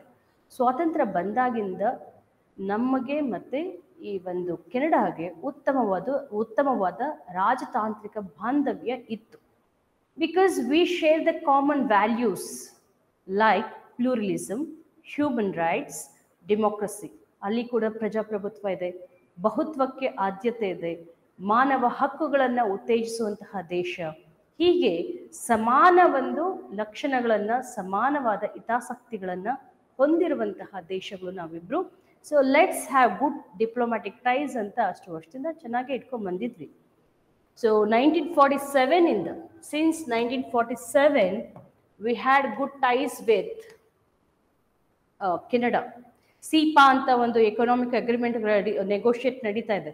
Sika ಹೇಳಿದ್ದೀನಿ ಲಾಸ್ಟ್ ಕ್ಲಾಸಲ್ಲಿ, ಕಾಂಪ್ರಹೆನ್ಸಿವ್ ಎಕನಾಮಿಕ್ ಪಾರ್ಟ್ನರ್ಶಿಪ್ ಅಗ್ರಿಮೆಂಟ್ ಅಂತ. ಸೊ ಅಷ್ಟೆಲ್ಲ ಒಂದು ಮೇಜರ್ ಪಾರ್ಟ್ನರ್, ಟ್ರೇಡ್ ಪಾರ್ಟ್ನರ್ ಆಗ್ಲಿಕ್ಕೆಲ್ಲ ಹೊರಟಿದ್ದೀವಿ. ಅಷ್ಟೇ ಅಲ್ಲ, ಒಂದು IC ಇಂಪ್ಯಾಕ್ಟ್ ಅಂತ ಭಾರತದ one and only Canada India research centre of excellence, ಉತ್ಕೃಷ್ಟವಾದ ಸಂಶೋಧನಾ ಕೇಂದ್ರವನ್ನ ಕೂಡ ಸ್ಥಾಪಿಸಬೇಕು ಅಂತ ಒಂದು IC ಇಂಪ್ಯಾಕ್ಟ್ ಕಾರ್ಯಕ್ರಮವನ್ನ ಕೂಡ ರಚಿಸ್ಕೊಂಡಿದ್ವಿ. ಬಯೋಟೆಕ್ನಾಲಜಿಸ್ ಒಂದು ಇಲಾಖೆಯ ಕೆಳಗಡೆ ಅಲ್ಲಿ ಹೆಲ್ತ್ ಅಗ್ರಿಕಲ್ಚರ್ಗೆ ಅನುವಾಗುವಂತಹ ಸಂಶೋಧನೆಗಳನ್ನು ನಡೆಸಲಿಕ್ಕೆ IC ಇಂಪ್ಯಾಕ್ಟ್ ಅಂತ ಇದೇನು ಅಂತಂದ್ರೆ ಸಂಶೋಧನಾ ಕೇಂದ್ರ, ಭಾರತ ಕೆನಡಾ ಒಂದು ಸಹಯೋಗದೊಂದಿಗೆ ಈ ಸಂಶೋಧನಾ ಕೇಂದ್ರವನ್ನು ಸ್ಥಾಪಿಸಲಾಗ್ತಿದೆ. ಓಕೆ, ಅಷ್ಟೇ ಅಲ್ಲ, ಆಂಟ್ರಿಕ್ಸ್ ಗೊತ್ತಿದೆ ನಿಮಗೆ, ಕಮರ್ಷಿಯಲ್ ವಿಂಗ್ ಆಫ್ ಇಸ್ರೋದ ಒಂದು ವಾಣಿಜ್ಯ ಅಂಗ. ಸೊ ಆಂಟ್ರಿಕ್ಸ್ ಏನ್ ಮಾಡಿದೆ ಅಂತಂದ್ರೆ, ಅದರದ್ದು ನಾವು ಆಲ್ಮೋಸ್ಟ್ 100ನೇ ಸ್ಯಾಟಲೈಟ್ನ ಕಳಿಸ್ತಾ ಇದ್ವಲ್ಲ 2018ರಲ್ಲಿ, ಅವಾಗ ಅವ್ರದ್ದು ಒಂದು ನ್ಯಾನೋ ಉಪಗ್ರಹವನ್ನು ಕೂಡ ಲಾಂಚ್ ಮಾಡಿದ್ವಿ. ಇಸ್ರೋದ ವಾಣಿಜ್ಯ ಸಂಸ್ಥೆ ಆಂಟ್ರಿಕ್ಸ್ ಇಂದ ನಾವು ಇದನ್ನ ಲಾಂಚ್ ಮಾಡಿದ್ವಿ, ನ್ಯಾನೋ ಸ್ಯಾಟಲೈಟ್ನ. ಬಾಹ್ಯಾಕಾಶ ಕ್ಷೇತ್ರದಲ್ಲೂ ಕೂಡ ಉತ್ತಮವಾದಂತಹ ಬಾಂಧವ್ಯವನ್ನ ಸಾಧಿಸಿದ್ವಿ. ಆದ್ರೆ ಈಗ ವರ್ತಿಲ್ಲ. ಏನ್ ಇಶ್ಯೂ ಏನು ಅಂತಂದ್ರೆ, ನೋಡಿ, ಒಬ್ಬ ಉಗ್ರಕೋರ, okay, he was A Sikh extremist, ನಮ್ಮಲ್ಲೇ ಇದ್ದ. ಅಲ್ಲಿಂದ ಪಾಕಿಸ್ತಾನನ ಒಳ್ಳೆ ಶಸ್ತ್ರಾಸ್ತ್ರ ತರಬೇತಿ ಪಡ್ಕೊಂಡು ಸೊ ಎಲ್ಲಿಗೆ ಹೋದ ಅಂತಂದ್ರೆ ಕೆನಡಾಗೆ ಹೋದ. ಸೊ ಅವನು ಯಾರು ಅಂತಂದ್ರೆ ಹರ್ದೀಪ್ ಸಿಂಗ್ ನಿಜ್ಜರ್ ಅಂತ ಕೇಳ್ಬೋದು. ಇವನ್ನ ಇತ್ತೀಚೆಗೆ ಯಾರ ಒಂದು ಹತ್ಯೆ ಹಿನ್ನೆಲೆಯಲ್ಲಿ ಕೆನಡಾದವರು ಭಾರತದೊಂದಿಗೆ ರಾಜತಾಂತ್ರಿಕ ಸಂಬಂಧವನ್ನ ಕಳ್ಕೊಂಡಿದ್ದಾರೆ ಅಂತ. Okay, so by ಅಸಾಸಿನೇಟಿಂಗ್ which of the following personality Canada has cut off bilateral relationship with India ಅಂತ ಕೇಳ್ಬೋದು. ಸೊ ಇಲ್ಲಿ ಕ್ವಶನ್ ಬರ್ಬೋದು, ಹರ್ದೀಪ್ ಸಿಂಗ್ ನಿಜ್ಜರ್ ಇವನು ಒಂದು ಉಗ್ರ ಸಂಘಟನೆ, ಸಿಖ್ ಉಗ್ರ ಸಂಘಟನೆ ಯಾವುದು ಅಂತಂದ್ರೆ ಸಿಖ್ ಫಾರ್ ಜಸ್ಟಿಸ್ ಅಂತ. ಸಿಖ್ ಫಾರ್ ಜಸ್ಟಿಸ್ ಅಂತ ಒಂದು ಸಂಘಟನೆಯನ್ನ, ಓಕೆ, ಎಕ್ಸ್ಟ್ರೀಮಿಸ್ಟ್ ಆರ್ಗನೈಸೇಷನ್ನ ಇಟ್ಕೊಂಡಿದ್ದಾರೆ. ಸೊ ಅಲ್ಲಿ ಈ ಒಂದು ಸಿಖ್ ಪ್ರತ್ಯೇಕತಾವಾದಿ ಚಟುವಟಿಕೆಗಳನ್ನ ಮಾಡ್ತಾ ಇದ್ದ, ಓಕೆ, ಉಗ್ರ ಚಟುವಟಿಕೆಗಳಲ್ಲಿ ಸೊ ಬಹಳಷ್ಟು ತೊಡ್ಕೊಂಡಿದ್ದ. ಸೊ ಅವರು ಇತ್ತೀಚೆಗೆ ಅವನು ಹತ್ಯೆ ಆಗಿದ್ದಾನೆ. ಈ has been assassinated by some stranger. ಇದುವರೆಗೂ ಯಾರು ಒಂದು ಗೊತ್ತಿಲ್ಲ ನಮಗೆ, ಓಕೆ, ಸ್ಟ್ರೇಂಜರ್ ಇಂದ ಅಸಾಸಿನೇಟ್ ಆಗಿದ್ದಾನೆ. ಆದ್ರೆ ಅಸತ್ಯತೆಗಳನ್ನ ತಿಳ್ಕೊಳ್ದೇನೆ ಕೆನಡಾದ ಪ್ರೈಮ್ ಮಿನಿಸ್ಟರ್ ಜಸ್ಟಿನ್ ಟ್ರೂಡೋ ಏನ್ ಹೇಳ್ತಿದ್ದಾನೆ ಅಂತಂದ್ರೆ, ಈ ಒಂದು ಹತ್ಯೆಗೆ ಕಾರಣ ಭಾರತದ ಏಜೆಂಟರುಗಳು ಈ ಒಂದು ಹತ್ಯೆನ ಗೈದಿದ್ದಾವೆ, ಭಾರತದ ಕೈ ಚಳಕವಿದೆ. Okay, India has ಇಂಟರ್ವೀನ್ಡ್ in the assassination of this separatist ಅಂತ ಹಠಾತ್ತನೆ ಒಂದು ಸ್ಟೇಟ್ಮೆಂಟ್ ಕೊಡ್ತಾರೆ. ಪ್ರತ್ಯಕ್ಷವಾಗಿ ಕಂಡ್ರು ಪ್ರಮಾಣಿಸಿ ನೋಡ್ಬೇಕು. ಅವ್ರಿಗೇನಂತಂದ್ರೆ, ಉಗ್ರ ಸಂಘಟನೆಗೆ ಲೀಡರ್ ಅಲ್ವಾ ಇವನು, ಸೊ ಅದಕ್ಕೇನೆ ಭಾರತವ್ರು ಸಹಿಸ್ತಿಲ್ಲ, ಹೋಗಿ ನಾವ್ ಯಾಕೆ ಕೆನಡಾದಲ್ಲಿರೋನ್ನ ಸಾಯಿಸ್ಬೇಕು, ಅವನೇನಾದ್ರೂ ಇಂಡಿಯಾಗೆ ಬಂದಾಗ ಸೊ ನಮ್ಮ ನೆಲದಲ್ಲಿದ್ರೆ ಉಗ್ರ ಚಟುವಟಿಕೆಗಳನ್ನ ಮಾಡ್ತಿದ್ರೆ ಹಿಡಿದು ಸಾಯಿಸೋದ್ರಲ್ಲಿ ಏನೋ ಅರ್ಥ ಇದೆ. ಓಕೆ, ಈ ತರ illogical allegations Canada is putting against India. ಭಾರತದ ವಿರುದ್ಧ ಇಂತಹ ಒಂದು ಅವೈಜ್ಞಾನಿಕವಾದ ಆರೋಪಗಳನ್ನ ಮಾಡ್ತಾ ಇದ್ರು. ಓಕೆ, ಜಸ್ಟಿನ್ ಟ್ರೂಡೋ ಇವನು ಯಾರಪ್ಪ ಅಂತಂದ್ರೆ ಕೆನಡಾದ ಪ್ರೈಮ್ ಮಿನಿಸ್ಟರ್. ಇದು ಕೂಡ ಕೇಳ್ಬಿಡ್ಬೋದು, ಕೆನಡಾ ಪ್ರೈಮ್ ಮಿನಿಸ್ಟರ್ ಯಾರು ಅಂತ. ಏನ್ ಮಾಡ್ದ ಗೊತ್ತಾ, ಅಲಿಗೇಷನ್ ಆಗ್ದ ನಮ್ಮ ಒಬ್ಬ ರಾಯಭಾರಿ, okay, so senior Indian Diplomat ರಾಯಭಾರಿನ expel ಮಾಡ್ದ, ಉಚ್ಚಾಟನೆ ಮಾಡಿ ಓಡಿಸ್ದ, ನಡಿ ನೀನು ಅಂತ. ನಾವು ಸುಮ್ಮನೆ ಇರ್ತೀವ? ಸಾರ್ವಭೌಮತ್ವದ ಪ್ರಶ್ನೆ ಇದು, it's a matter of sovereignty, Indian ಸಾವರಿಟಿ. ನೀನು ನಡಿ ಜಾಗ ಖಾಲಿ ಮಾಡು ಅಂತ ನಮ್ಮ ಭಾರತದಲ್ಲಿದ್ದಂತಹ ಕೆನಡಾದ ರಾಜತಾಂತ್ರಿಕ ಒಬ್ಬ ತಜ್ಞನನ್ನು ಕೂಡ ಕಳಿಸಿದ್ವಿ. ಹೀಗೆ ಪರಸ್ಪರ ರಾಜತಾಂತ್ರಿಕ ತಜ್ಞರನ್ನ ಉಚ್ಚಾಟನೆ ಮಾಡೋದ್ರ ಮೂಲಕ, ಅಧಿಕಾರಿಗಳನ್ನ ಉಚ್ಚಾಟನೆ ಮಾಡೋದ್ರ ಮೂಲಕ ಅಸಮಾಧಾನವನ್ನ ವ್ಯಕ್ತಪಡಿಸಲಾಗಿದೆ. Okay, so expelled senior Diplomat ಅವ್ರು ಫಸ್ಟ್ ಹೊರಗಾಕಿದ್ದು. ಆವಾಗ ನಾವು ಸುಮ್ಮನೆ ಬಿಡಲಿಲ್ಲ, ನಾವು ಕೂಡ ಪ್ರತಿಕಾರದಿಂದ ನಾವು ಕೂಡ ಹೊರಗಾಕಿದ್ದೀವಿ. ಅಲಿಗೇಷನ್ಸ್ ಮಾಡಿದ್ದಾರೆ ಇಂಡಿಯಾ ವಿರುದ್ಧ. ಎರಡನೇದು ನಮ್ಮ senior ಡಿಪ್ಲೊಮ್ಯಾಟ್ನ so ಹೊರಗಾಕಿದ್ದಾರೆ. So in retaliation to that even B expelled. Okay, so ಇಷ್ಟು ನಿಮಗೆ ಈ ಒಂದು India Canada relations ತಿಳ್ಕೋಬೇಕಾಗಿರೋದು. Operation blue star ಮಾಡ್ತಾರೆ 1984 ಇಂದಿರಾ ಗಾಂಧಿ ಸಿಖ್ ಅಡಗುತಾಣಗಳನ್ನ ಧ್ವಂಸ ಮಾಡಲಿಕ್ಕೆ. Next operation black thunder Indira Gandhi assassination ಆದಮೇಲೆ, ಹತ್ಯೆ ಆದಮೇಲೆ ನಮ್ಮಲ್ಲಿರುವಂತಹ ಭಾರತೀಯರು ಸೊ ಉಗ್ರ ಸ್ವರೂಪವನ್ನು ಪಡೆದು ಸಿಖ್ಖರ ಮೇಲೆ ಸೊ ದಂಗೆ ನಡೆಸ್ತಾರೆ. ಅದು ಆಪರೇಷನ್ ಬ್ಲ್ಯಾಕ್ ಥಂಡರ್. ನಮ್ಮ ಸೈನಿಕರು ಕೂಡ ಕೆಲವರನ್ನ ಸೆರೆ ಹಿಡಿತಾರೆ. ಓಕೆ, ನೆಕ್ಸ್ಟು ಇಲ್ಲಿ ಕ್ವಶನ್ ಬರುತ್ತೆ. ಕ್ವಶನ್ ಇನ್ನೆಲ್ಲಿ ಕೇಳ್ತಾರೆ ಅಂತಂದ್ರೆ, ಇತ್ತೀಚೆಗೆ ಭಾರತವು ಯಾವ ದೇಶದೊಂದಿಗೆ ರಾಜತಾಂತ್ರಿಕ ಸಂಬಂಧವನ್ನ ಕಳೆದುಕೊಂಡಿತ್ತು?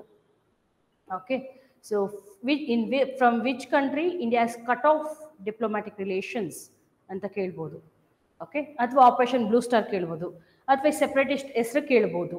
ಓಕೆ, ಸೊ ಅಥವಾ ಗ್ರೂಪ್ ಸಿ ಎಕ್ಸಾಮ್ಸ್ಗೆಲ್ಲ ಪ್ರೈಮ್ ಮಿನಿಸ್ಟರ್ ಹೆಸರು ಕೇಳ್ಬೋದು, ಜಸ್ಟಿನ್ ಟ್ರೂಡೋ.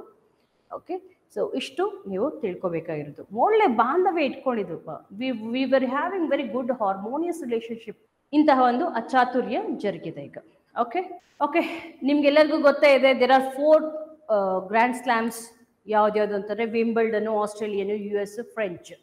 ಇದರಲ್ಲಿ 4ರಲ್ಲಿ ಲಾಸ್ಟ್ ಬಂದು tennis grand slam. Okay, so 4ನೇದು ಬಂದು ಯಾವುದು ಅಂದ್ರೆ US open. Okay, so US open ಬಂದು ಎಲ್ಲ 4 ಗ್ರ್ಯಾಂಡ್ ಸ್ಲಾಮ್ ಬಂದು ಟೆನ್ನಿಸ್ಗೋಸ್ಕರ ಆಡುವಂಥದ್ದು. ಓಕೆ, ಇದೇ 4ನೇದು. ಒಂದು ವರ್ಷದಲ್ಲಿ 4 ಕೂಡ ಆಡ್ತಾರೆ. 4ನೇದು ಯಾವುದು ಅಂದ್ರೆ US open. Okay, 4th and final in the year. ಒಂದು ವರ್ಷದಲ್ಲಿ 4ನೇದು ಅಥವಾ ಕೊನೆಯದು ಯಾವುದು ಅಂದ್ರೆ ಇದು. ಫಸ್ಟ್ ಸ್ಟಾರ್ಟ್ ಆಗಿದ್ದು 1981ನಲ್ಲಿ. ಇದ್ರ ಹಿನ್ನೆಲೆ ನೋವ್ಯಾಕ್ ಜೋಕೋವಿಕ್ ಅವರ ಕಂಪ್ಲೀಟ್ ಟಿಟ್ ಬಿಟ್ಸ್ ತಿಳ್ಕೋಬೇಕು. ಯಾಕಂದ್ರೆ ಈಗ world's number 1 tennis player. So ಅಷ್ಟು ನೋವ್ಯಾಕ್ ಜೋಕೋವಿಕ್ ಮೆನ್ಸ್ ಸಿಂಗಲ್ ಮತ್ತೆ ವುಮೆನ್ಸ್ ಸಿಂಗಲ್ ದಯವಿಟ್ಟು ತಿಳ್ಕೊಳ್ಳಿ. Double, men double, women double ಮತ್ತೆ ಮಿಕ್ಸ್ ಡಬಲ್ ಕಷ್ಟ ತಿಳ್ಕೊಳ್ಳೋಕೆ. ಕ್ವಶನ್ ಕೇಳೋದು ವಿರಳಾತಿ ವಿರಳ, rarest of the rare cases. So ಯಾವುದನ್ನ ಬಿಡಬಾರ್ದು ಅಂದ್ರೆ ವುಮೆನ್ ಸಿಂಗಲ್ ಮತ್ತೆ ಮೆನ್ ಸಿಂಗಲ್. ನೋವ್ಯಾಕ್ ಜೋಕೋವಿಕ್ ಗೊತ್ತಿದೆ ನಿಮಗೆ, ಸರ್ಬಿಯಾ ದೇಶದವರು. ಸರ್ಬಿಯಾ ಯಾವ ದೇಶದಲ್ಲಿ ಇರೋದು, ಯಾವ ಕಾಂಟಿನೆಂಟಲ್ ಅಂದ್ರೆ ಯುರೋಪ್ ಅಲ್ಲಿ. ಓಕೆ, ಎರಡನೇ ಯಾರನ್ನ ಸೋಲ್ಸಿದ್ರು, who is the runner up. So winner ಬಂದು ನೋವ್ಯಾಕ್ ಜೋಕೋವಿಕ್. ರನ್ನರ್ ಅಪ್ ಯಾರು ಅಂದ್ರೆ ಡೇನಿಲ್ ಮೆಡ್ವೆದೇವ್, ರಷ್ಯಾದವರು. ಸೊ ನಮ್ಮ ನೋವ್ಯಾಕ್ ಜೋಕೋವಿಕ್ ಬಂದು ಸರ್ಬಿಯಾ ದೇಶದವರು. ಸೊ ಮತ್ತೆ ವುಮೆನ್ ಸಿಂಗಲ್ಸ್ ಅಲ್ಲಿ ಕೋಕೋ ಗಾಫ್ ಅಂತ. ಸೊ ಈಕೆ US ಅವರು. ಓಕೆ, ಯಾರನ್ನ ಸೋಲ್ಸಿದ್ರು ಅಂತಂದ್ರೆ ಅರೈನಾ ಸಬಲೆಂಕಾ ಅಂತ, Belarus. She is the runner up. Belarus ದೇಶದ ಅರೈನಾ ಸಬಲೆಂಕಾ ಅಂತ, she is the runner up. ಅವರನ್ನ ಡಿಫೀಟ್ ಮಾಡ್ತಾರೆ.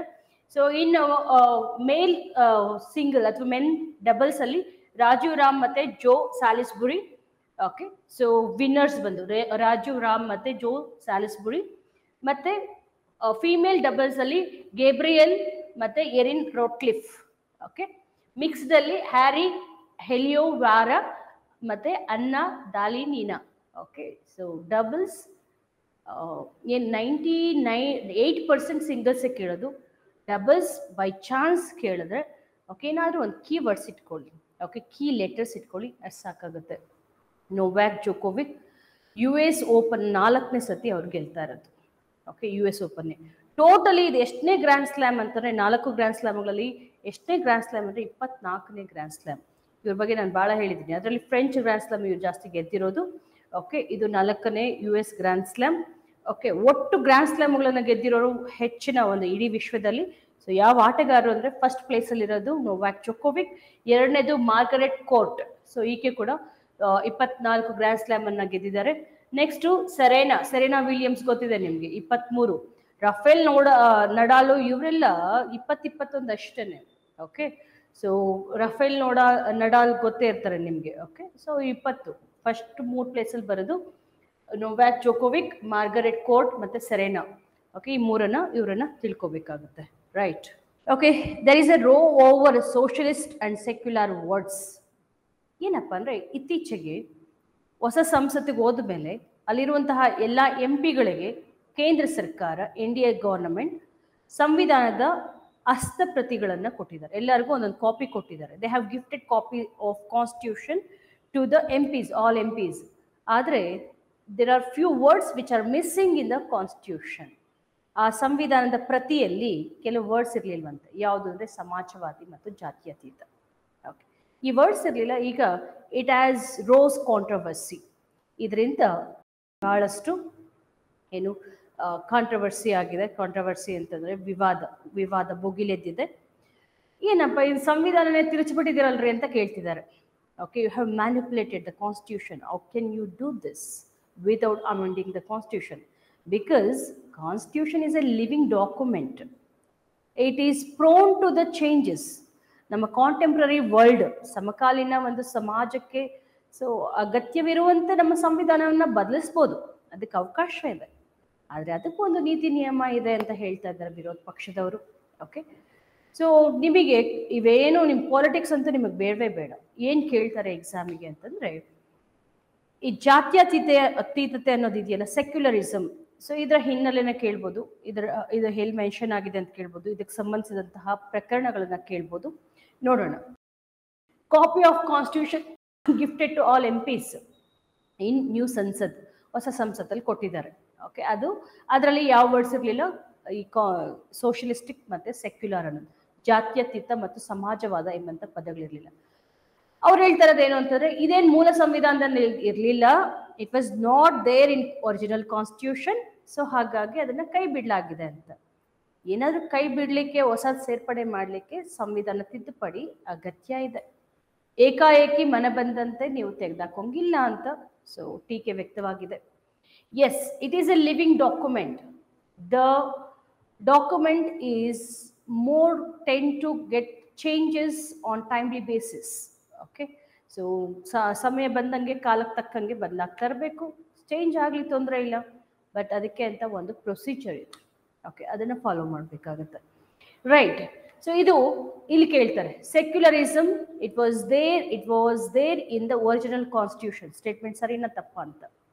ಸೆಕ್ಯುಲರ್, ಸೋಷಲಿಸ್ಟ್, ಸಮಾಜವಾದ, ಜಾತ್ಯತೀತ ಎಂಬಂತಹ ಪದಗಳು ಮೂಲ ಸಂವಿಧಾನದಲ್ಲಿ ಇರಲಿಲ್ಲ. It has been added R ಇನ್ಗ್ರೈನ್ಡ್ in constitution in 42nd constitutional amendment act ಇನ್ 1976. ಇದನ್ನ ಮಿನಿ ಕಾನ್ಸ್ಟಿಟ್ಯೂಷನ್ ಅಂತಾನೆ ಕರಿತೀವಿ, ಮಿನಿ ಸಂವಿಧಾನ. ಸೊ ಬಹಳಷ್ಟು ಪ್ರೊವಿಷನ್ಸ್ ತೆಗೆದಾಕ್ತಾರೆ, ಎಲ್ಲ ಬಹಳಷ್ಟು ರಿಪೇರಿ ಆಗುತ್ತಲ್ಲಿ.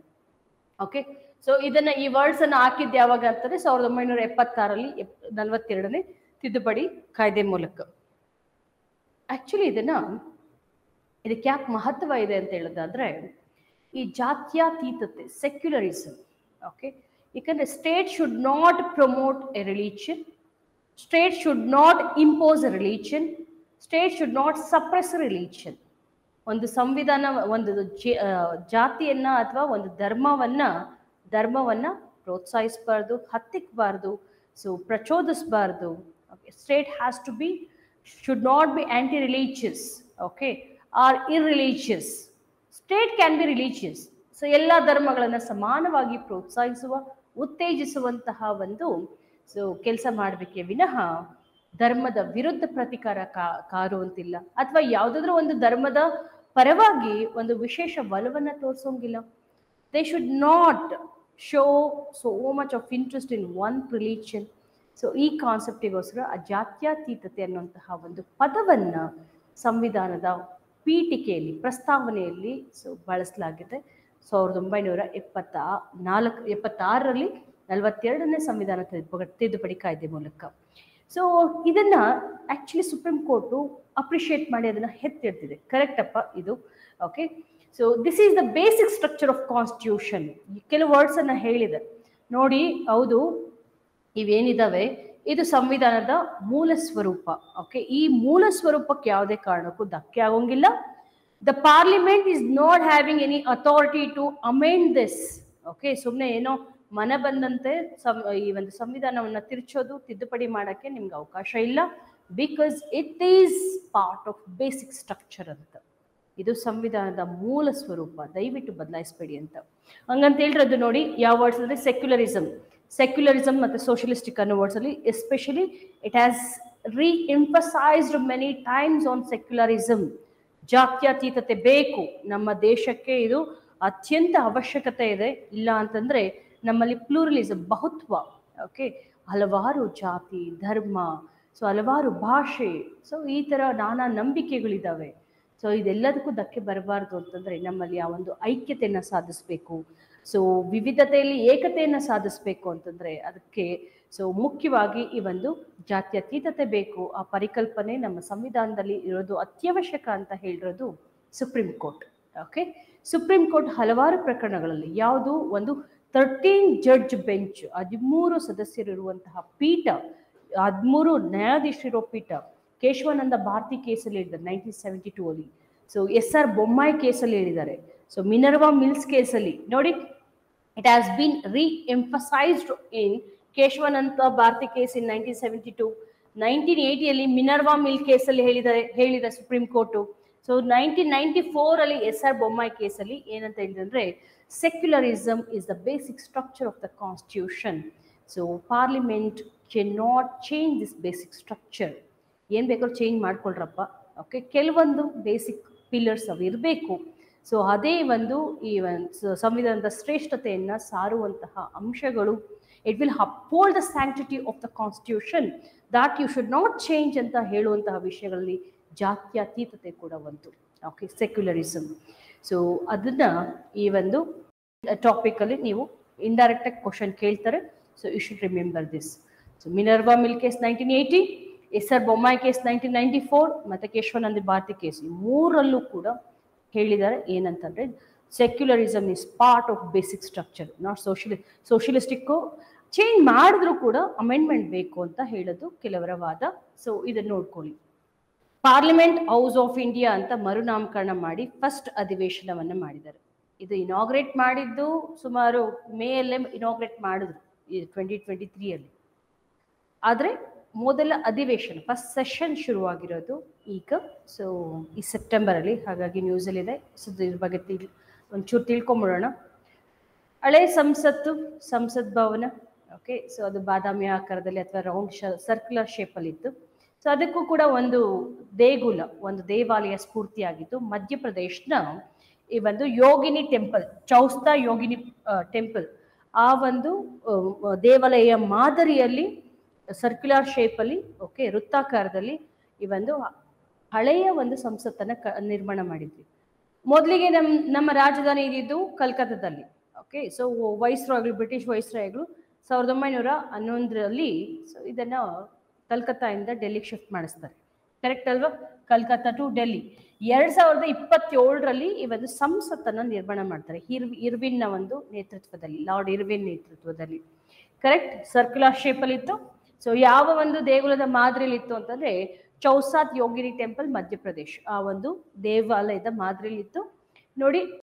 ಅದನ್ನ ವಿನ್ಯಾಸಗೊಳಿಸ್ತರು, ಆ ಪಾರ್ಲಿಮೆಂಟ್ ಅನ್ನ ವಿನ್ಯಾಸಗೊಳಿಸ್ತವ್ರು ಯಾರು ಅಂದ್ರೆ ಎಡ್ವಿನ್ ಲ್ಯೂಟಿನ್ ಮತ್ತೆ ಬೇಕರ್ ಮತ್ತೆ ಲೂಟಿನ್ಸ್ ಅಂತ ಕೇಳಿರ್ತೀರ ನೀವು, ಲೂಟೆನ್ಸ್ ಅಥವಾ ಲ್ಯೂಟಿನ್ಸ್. ಸೊ ಅವರಿಬ್ರು ಕೂಡ ವಿನ್ಯಾಸ, designed by these two guys, okay. So ನೋಡಿ, ಇವಾಗ ಇದನ್ನ ಏನಂತ ಮಾಡಿದ್ದಾರೆ ಗೊತ್ತಾ? ಮ್ಯೂಸಿಯಂ ಆಫ್ ಡೆಮೋಕ್ರಸಿ ಅಂತ ಮಾಡಿದ್ದಾರೆ, ಓಕೆ. ಭವ್ಯ ಭಾರತದ ಪ್ರಜಾಪ್ರಭುತ್ವ ಮೌಲ್ಯಗಳನ್ನು ಸಾರ್ತಿದ್ದಂತಹ ಸಂಸತ್ತು, ಹಳೆಯ ಒಂದು ಸಂಸತ್ತು ಈಗ ಡೆಮೋಕ್ರಸಿಯ ಮ್ಯೂಸಿಯಂ ಆಗಿದೆ, ಪ್ರಜಾಪ್ರಭುತ್ವದ ಒಂದು ವಸ್ತು ಸಂಗ್ರಹಾಲಯ ಆಗಿದೆ. ಅದನ್ನು ಡೆಮಾಲಿಷ್ ಮಾಡಿ ಈ ಒಂದು ಮ್ಯೂಸಿಯಂ ಆಫ್ ಡೆಮೋಕ್ರಸಿ ಅಂತ ಮಾಡ್ತಿದ್ದಾರೆ. ಈಗ ಹೊಸ ಸಂಸತ್ ಬಗ್ಗೆ ಬ್ರೀಫ್ ಆಗಿ ತಿಳ್ಕೊಳ್ಳೋಣ, ಓಕೆ. ಸೊ ಅದನ್ನ ಏನಂತ ನೂತನ ಸಂಸತ್ ಅಂತ ಕರಿತೀವಿ. ಸೊ ಇದನ್ನ ನಿರ್ಮಾಣ ಮಾಡಿದ್ರು Tata projects limited, okay. So ಇದಕ್ಕೆ ಪ್ಲಾಟಿನಮ್ ರೇಟೆಡ್ ಗ್ರೀನ್ ಬಿಲ್ಡಿಂಗ್ ಅನ್ನೋ ಗೊತ್ತಿದೆ, ಪರಿಸರ ಸ್ನೇಹಿ, ಅಲ್ಲೆಲ್ಲ ನೀರು, ರೈನ್ ವಾಟರ್ ಹಾರ್ವೆಸ್ಟಿಂಗ್ ಮಾಡ್ತಾರೆ. ಮತ್ತೆ ಎನರ್ಜಿ, ವಿದ್ಯುತ್ ಏನ್ ಬೇಕಾದ್ರೂ ಸೋಲಾರ್ ಎನರ್ಜಿಯಿಂದ ತಗೊಳ್ತಾರೆ.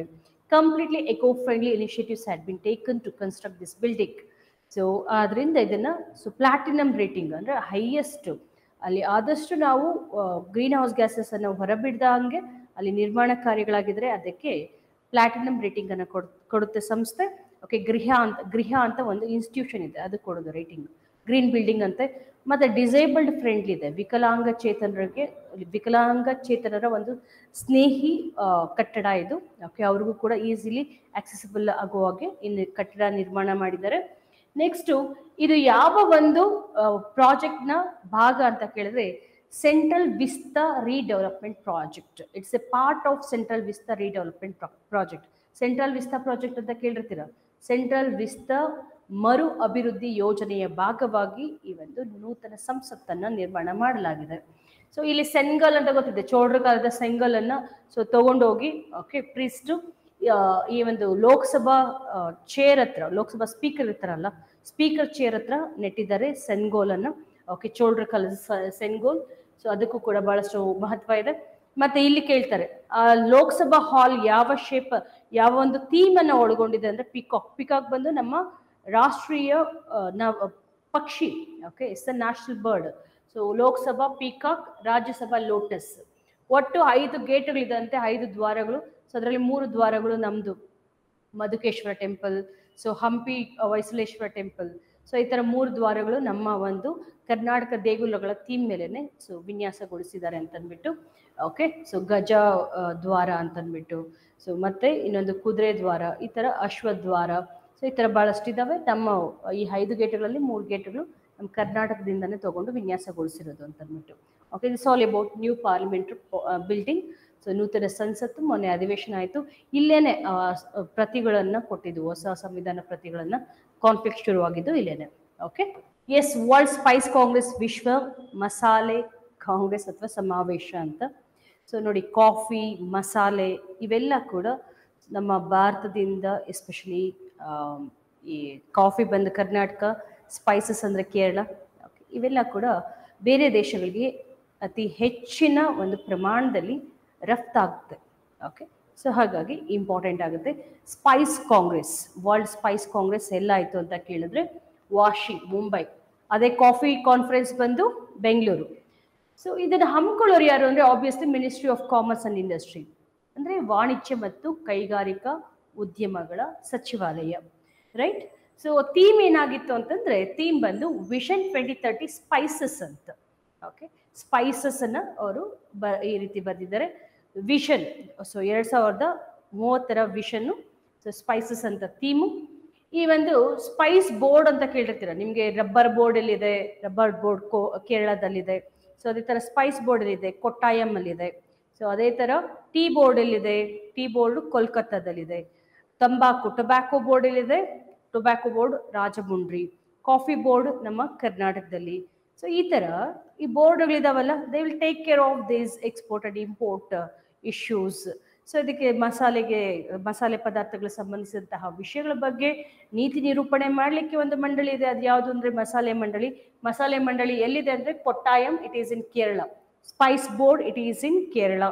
ಓಕೆ, ಸೊ ನಮ್ಮಲ್ಲಿ ಮಸಾಲೆ ಪಾರ್ಕ್ ಕರ್ನಾಟಕದಲ್ಲಿ, ಸ್ಪೈಸ್ ಪಾರ್ಕ್ ಎಲ್ಲಿದೆ ಅಂತಂದರೆ ಇಟ್ ಈಸ್ ಇನ್ ಹಾವೇರಿ. ಯವನ ಪ್ರಿಯ ಅಂತಂದ್ಬಿಟ್ಟು, ಸೊ ಯಾವುದಕ್ಕಂತಾರೆ ಅಂತ ಯಾವುದೋ ಒಂದು ಕ್ವಶನ್ ಕೇಳಿದ್ದು, ಹಿಸ್ಟ್ರಿಯಿಂದ ಕೇಳಿರೋದು. ಸೊ ಯಾವುದಕ್ಕೆ ಹೇಳ್ತಾರೆ ಅಂತ ನೀವು ಹೇಳಬೇಕು. ಮತ್ತು ನಮ್ಮ ಭಾರತದಿಂದ ಯಾವ ದೇಶಕ್ಕೆ ನಾವು ಸ್ಪೈಸಸನ್ನು ಹೆಚ್ಚು ಎಕ್ಸ್ಪೋರ್ಟ್ ಮಾಡ್ತೀವಿ, ಅದಕ್ಕೂ ಕೂಡ ನೀವು ಆನ್ಸರ್ ಮಾಡಬೇಕು. ಓಕೆ, ಸೊ ಇಡೀ ವಿಶ್ವದಲ್ಲಿ ಹೆಚ್ಚು ಸ್ಪೈಸಸನ್ನು, ಮಸಾಲೆಯನ್ನು, ಸೊ ಮಸಾಲೆ ಪದಾರ್ಥಗಳನ್ನು ಬೆಳೆಯುವಂತಹ ದೇಶ ಯಾವುದು? So you have to read about it, right. Next, Kisan Rin portal, it will help farmers to avail subsidised loan from the government ಅಥವಾ ಬ್ಯಾಂಕ್ಸ್. ಓಕೆ, ಬ್ಯಾಂಕುಗಳಿಂದ ಸಬ್ಸಿಡಿ ಒಂದು ದರದಲ್ಲಿ ರೈತರಿಗೆ ಸಾಲ ನೀಡಲಿಕ್ಕೆ ನೆರವಾಗುವಂತಹ ಒಂದು ಪೋರ್ಟಲ್ ಕಿಸಾನ್ ರಿನ್ ಪೋರ್ಟಲ್. ಕಿಸಾನ್ ಅಂದರೆ ನಿಮ್ಗೆ ಗೊತ್ತೇ ಆಗುತ್ತೆ, Kisan it is related with farmer ಅಂತ. ರಿನ್ ಪೋರ್ಟಲ್, ಓಕೆ, ರಿನ್ ಅಂದರೆ ಏನಕ್ಕಿದು, ಯಾವ ವಿಷಯಕ್ಕೆ? ಓಕೆ, ಸೊ ಈ ಒಂದು ಕೃಷಿಕರಿಗೆ ಯಂತ್ರೋಪಕರಣಗಳನ್ನು ವಿತರಿಸಲಿಕ್ಕಿರೋ ಪೋರ್ಟಲ್ಲು, ಅಥವಾ ಕೃಷಿಕರಿಗೆ ಸೊ ಜೀವ ವಿಮೆಯನ್ನು ನೀಡುವಂಥದ್ದು, ಲೈಫ್ ಇನ್ಶೂರೆನ್ಸ್ ಕೊಡುವಂಥದ್ದು, ಆರೋಗ್ಯ ವಿಮೆ ಪೋರ್ಟಲ್ಲು. ಸೊ ಈ ಥರ ಕೇಳ್ತಾರೆ. ಇದು ಸಾಲ, ಓಕೆ, ಕೃಷಿಕರಿಗೆ ಸಾಲ ನೀಡಲಿಕ್ಕೆ ನೆರವಾಗುವಂತಹ ಪೋರ್ಟಲ್. ಯಾವ ರೀತಿ ನೆರವಾಗುತ್ತೆ ಅಂದರೆ, ಪೋರ್ಟಲ್ ಅಂತಂದರೆ so they will be codified are they will consolidate all the details data regarding farmers. So ರೈತರ ಒಂದು ಕಂಪ್ಲೀಟ್ ಅಂಕಿ ಅಂಶಗಳನ್ನು, ಓಕೆ, ಅವರ ಹೆಸರು, ಯಾರು ಸಾಲ ತಗೊಂಡಿದ್ದಾರೆ, ಯಾರು ಸಾಲ ತಗೊಳ್ಲಿಕ್ಕೆ ಅರ್ಹರು, ಓಕೆ, ಇದೆಲ್ಲದರ ಒಂದು ಮಾಹಿತಿ ಸಿಗುತ್ತೆ.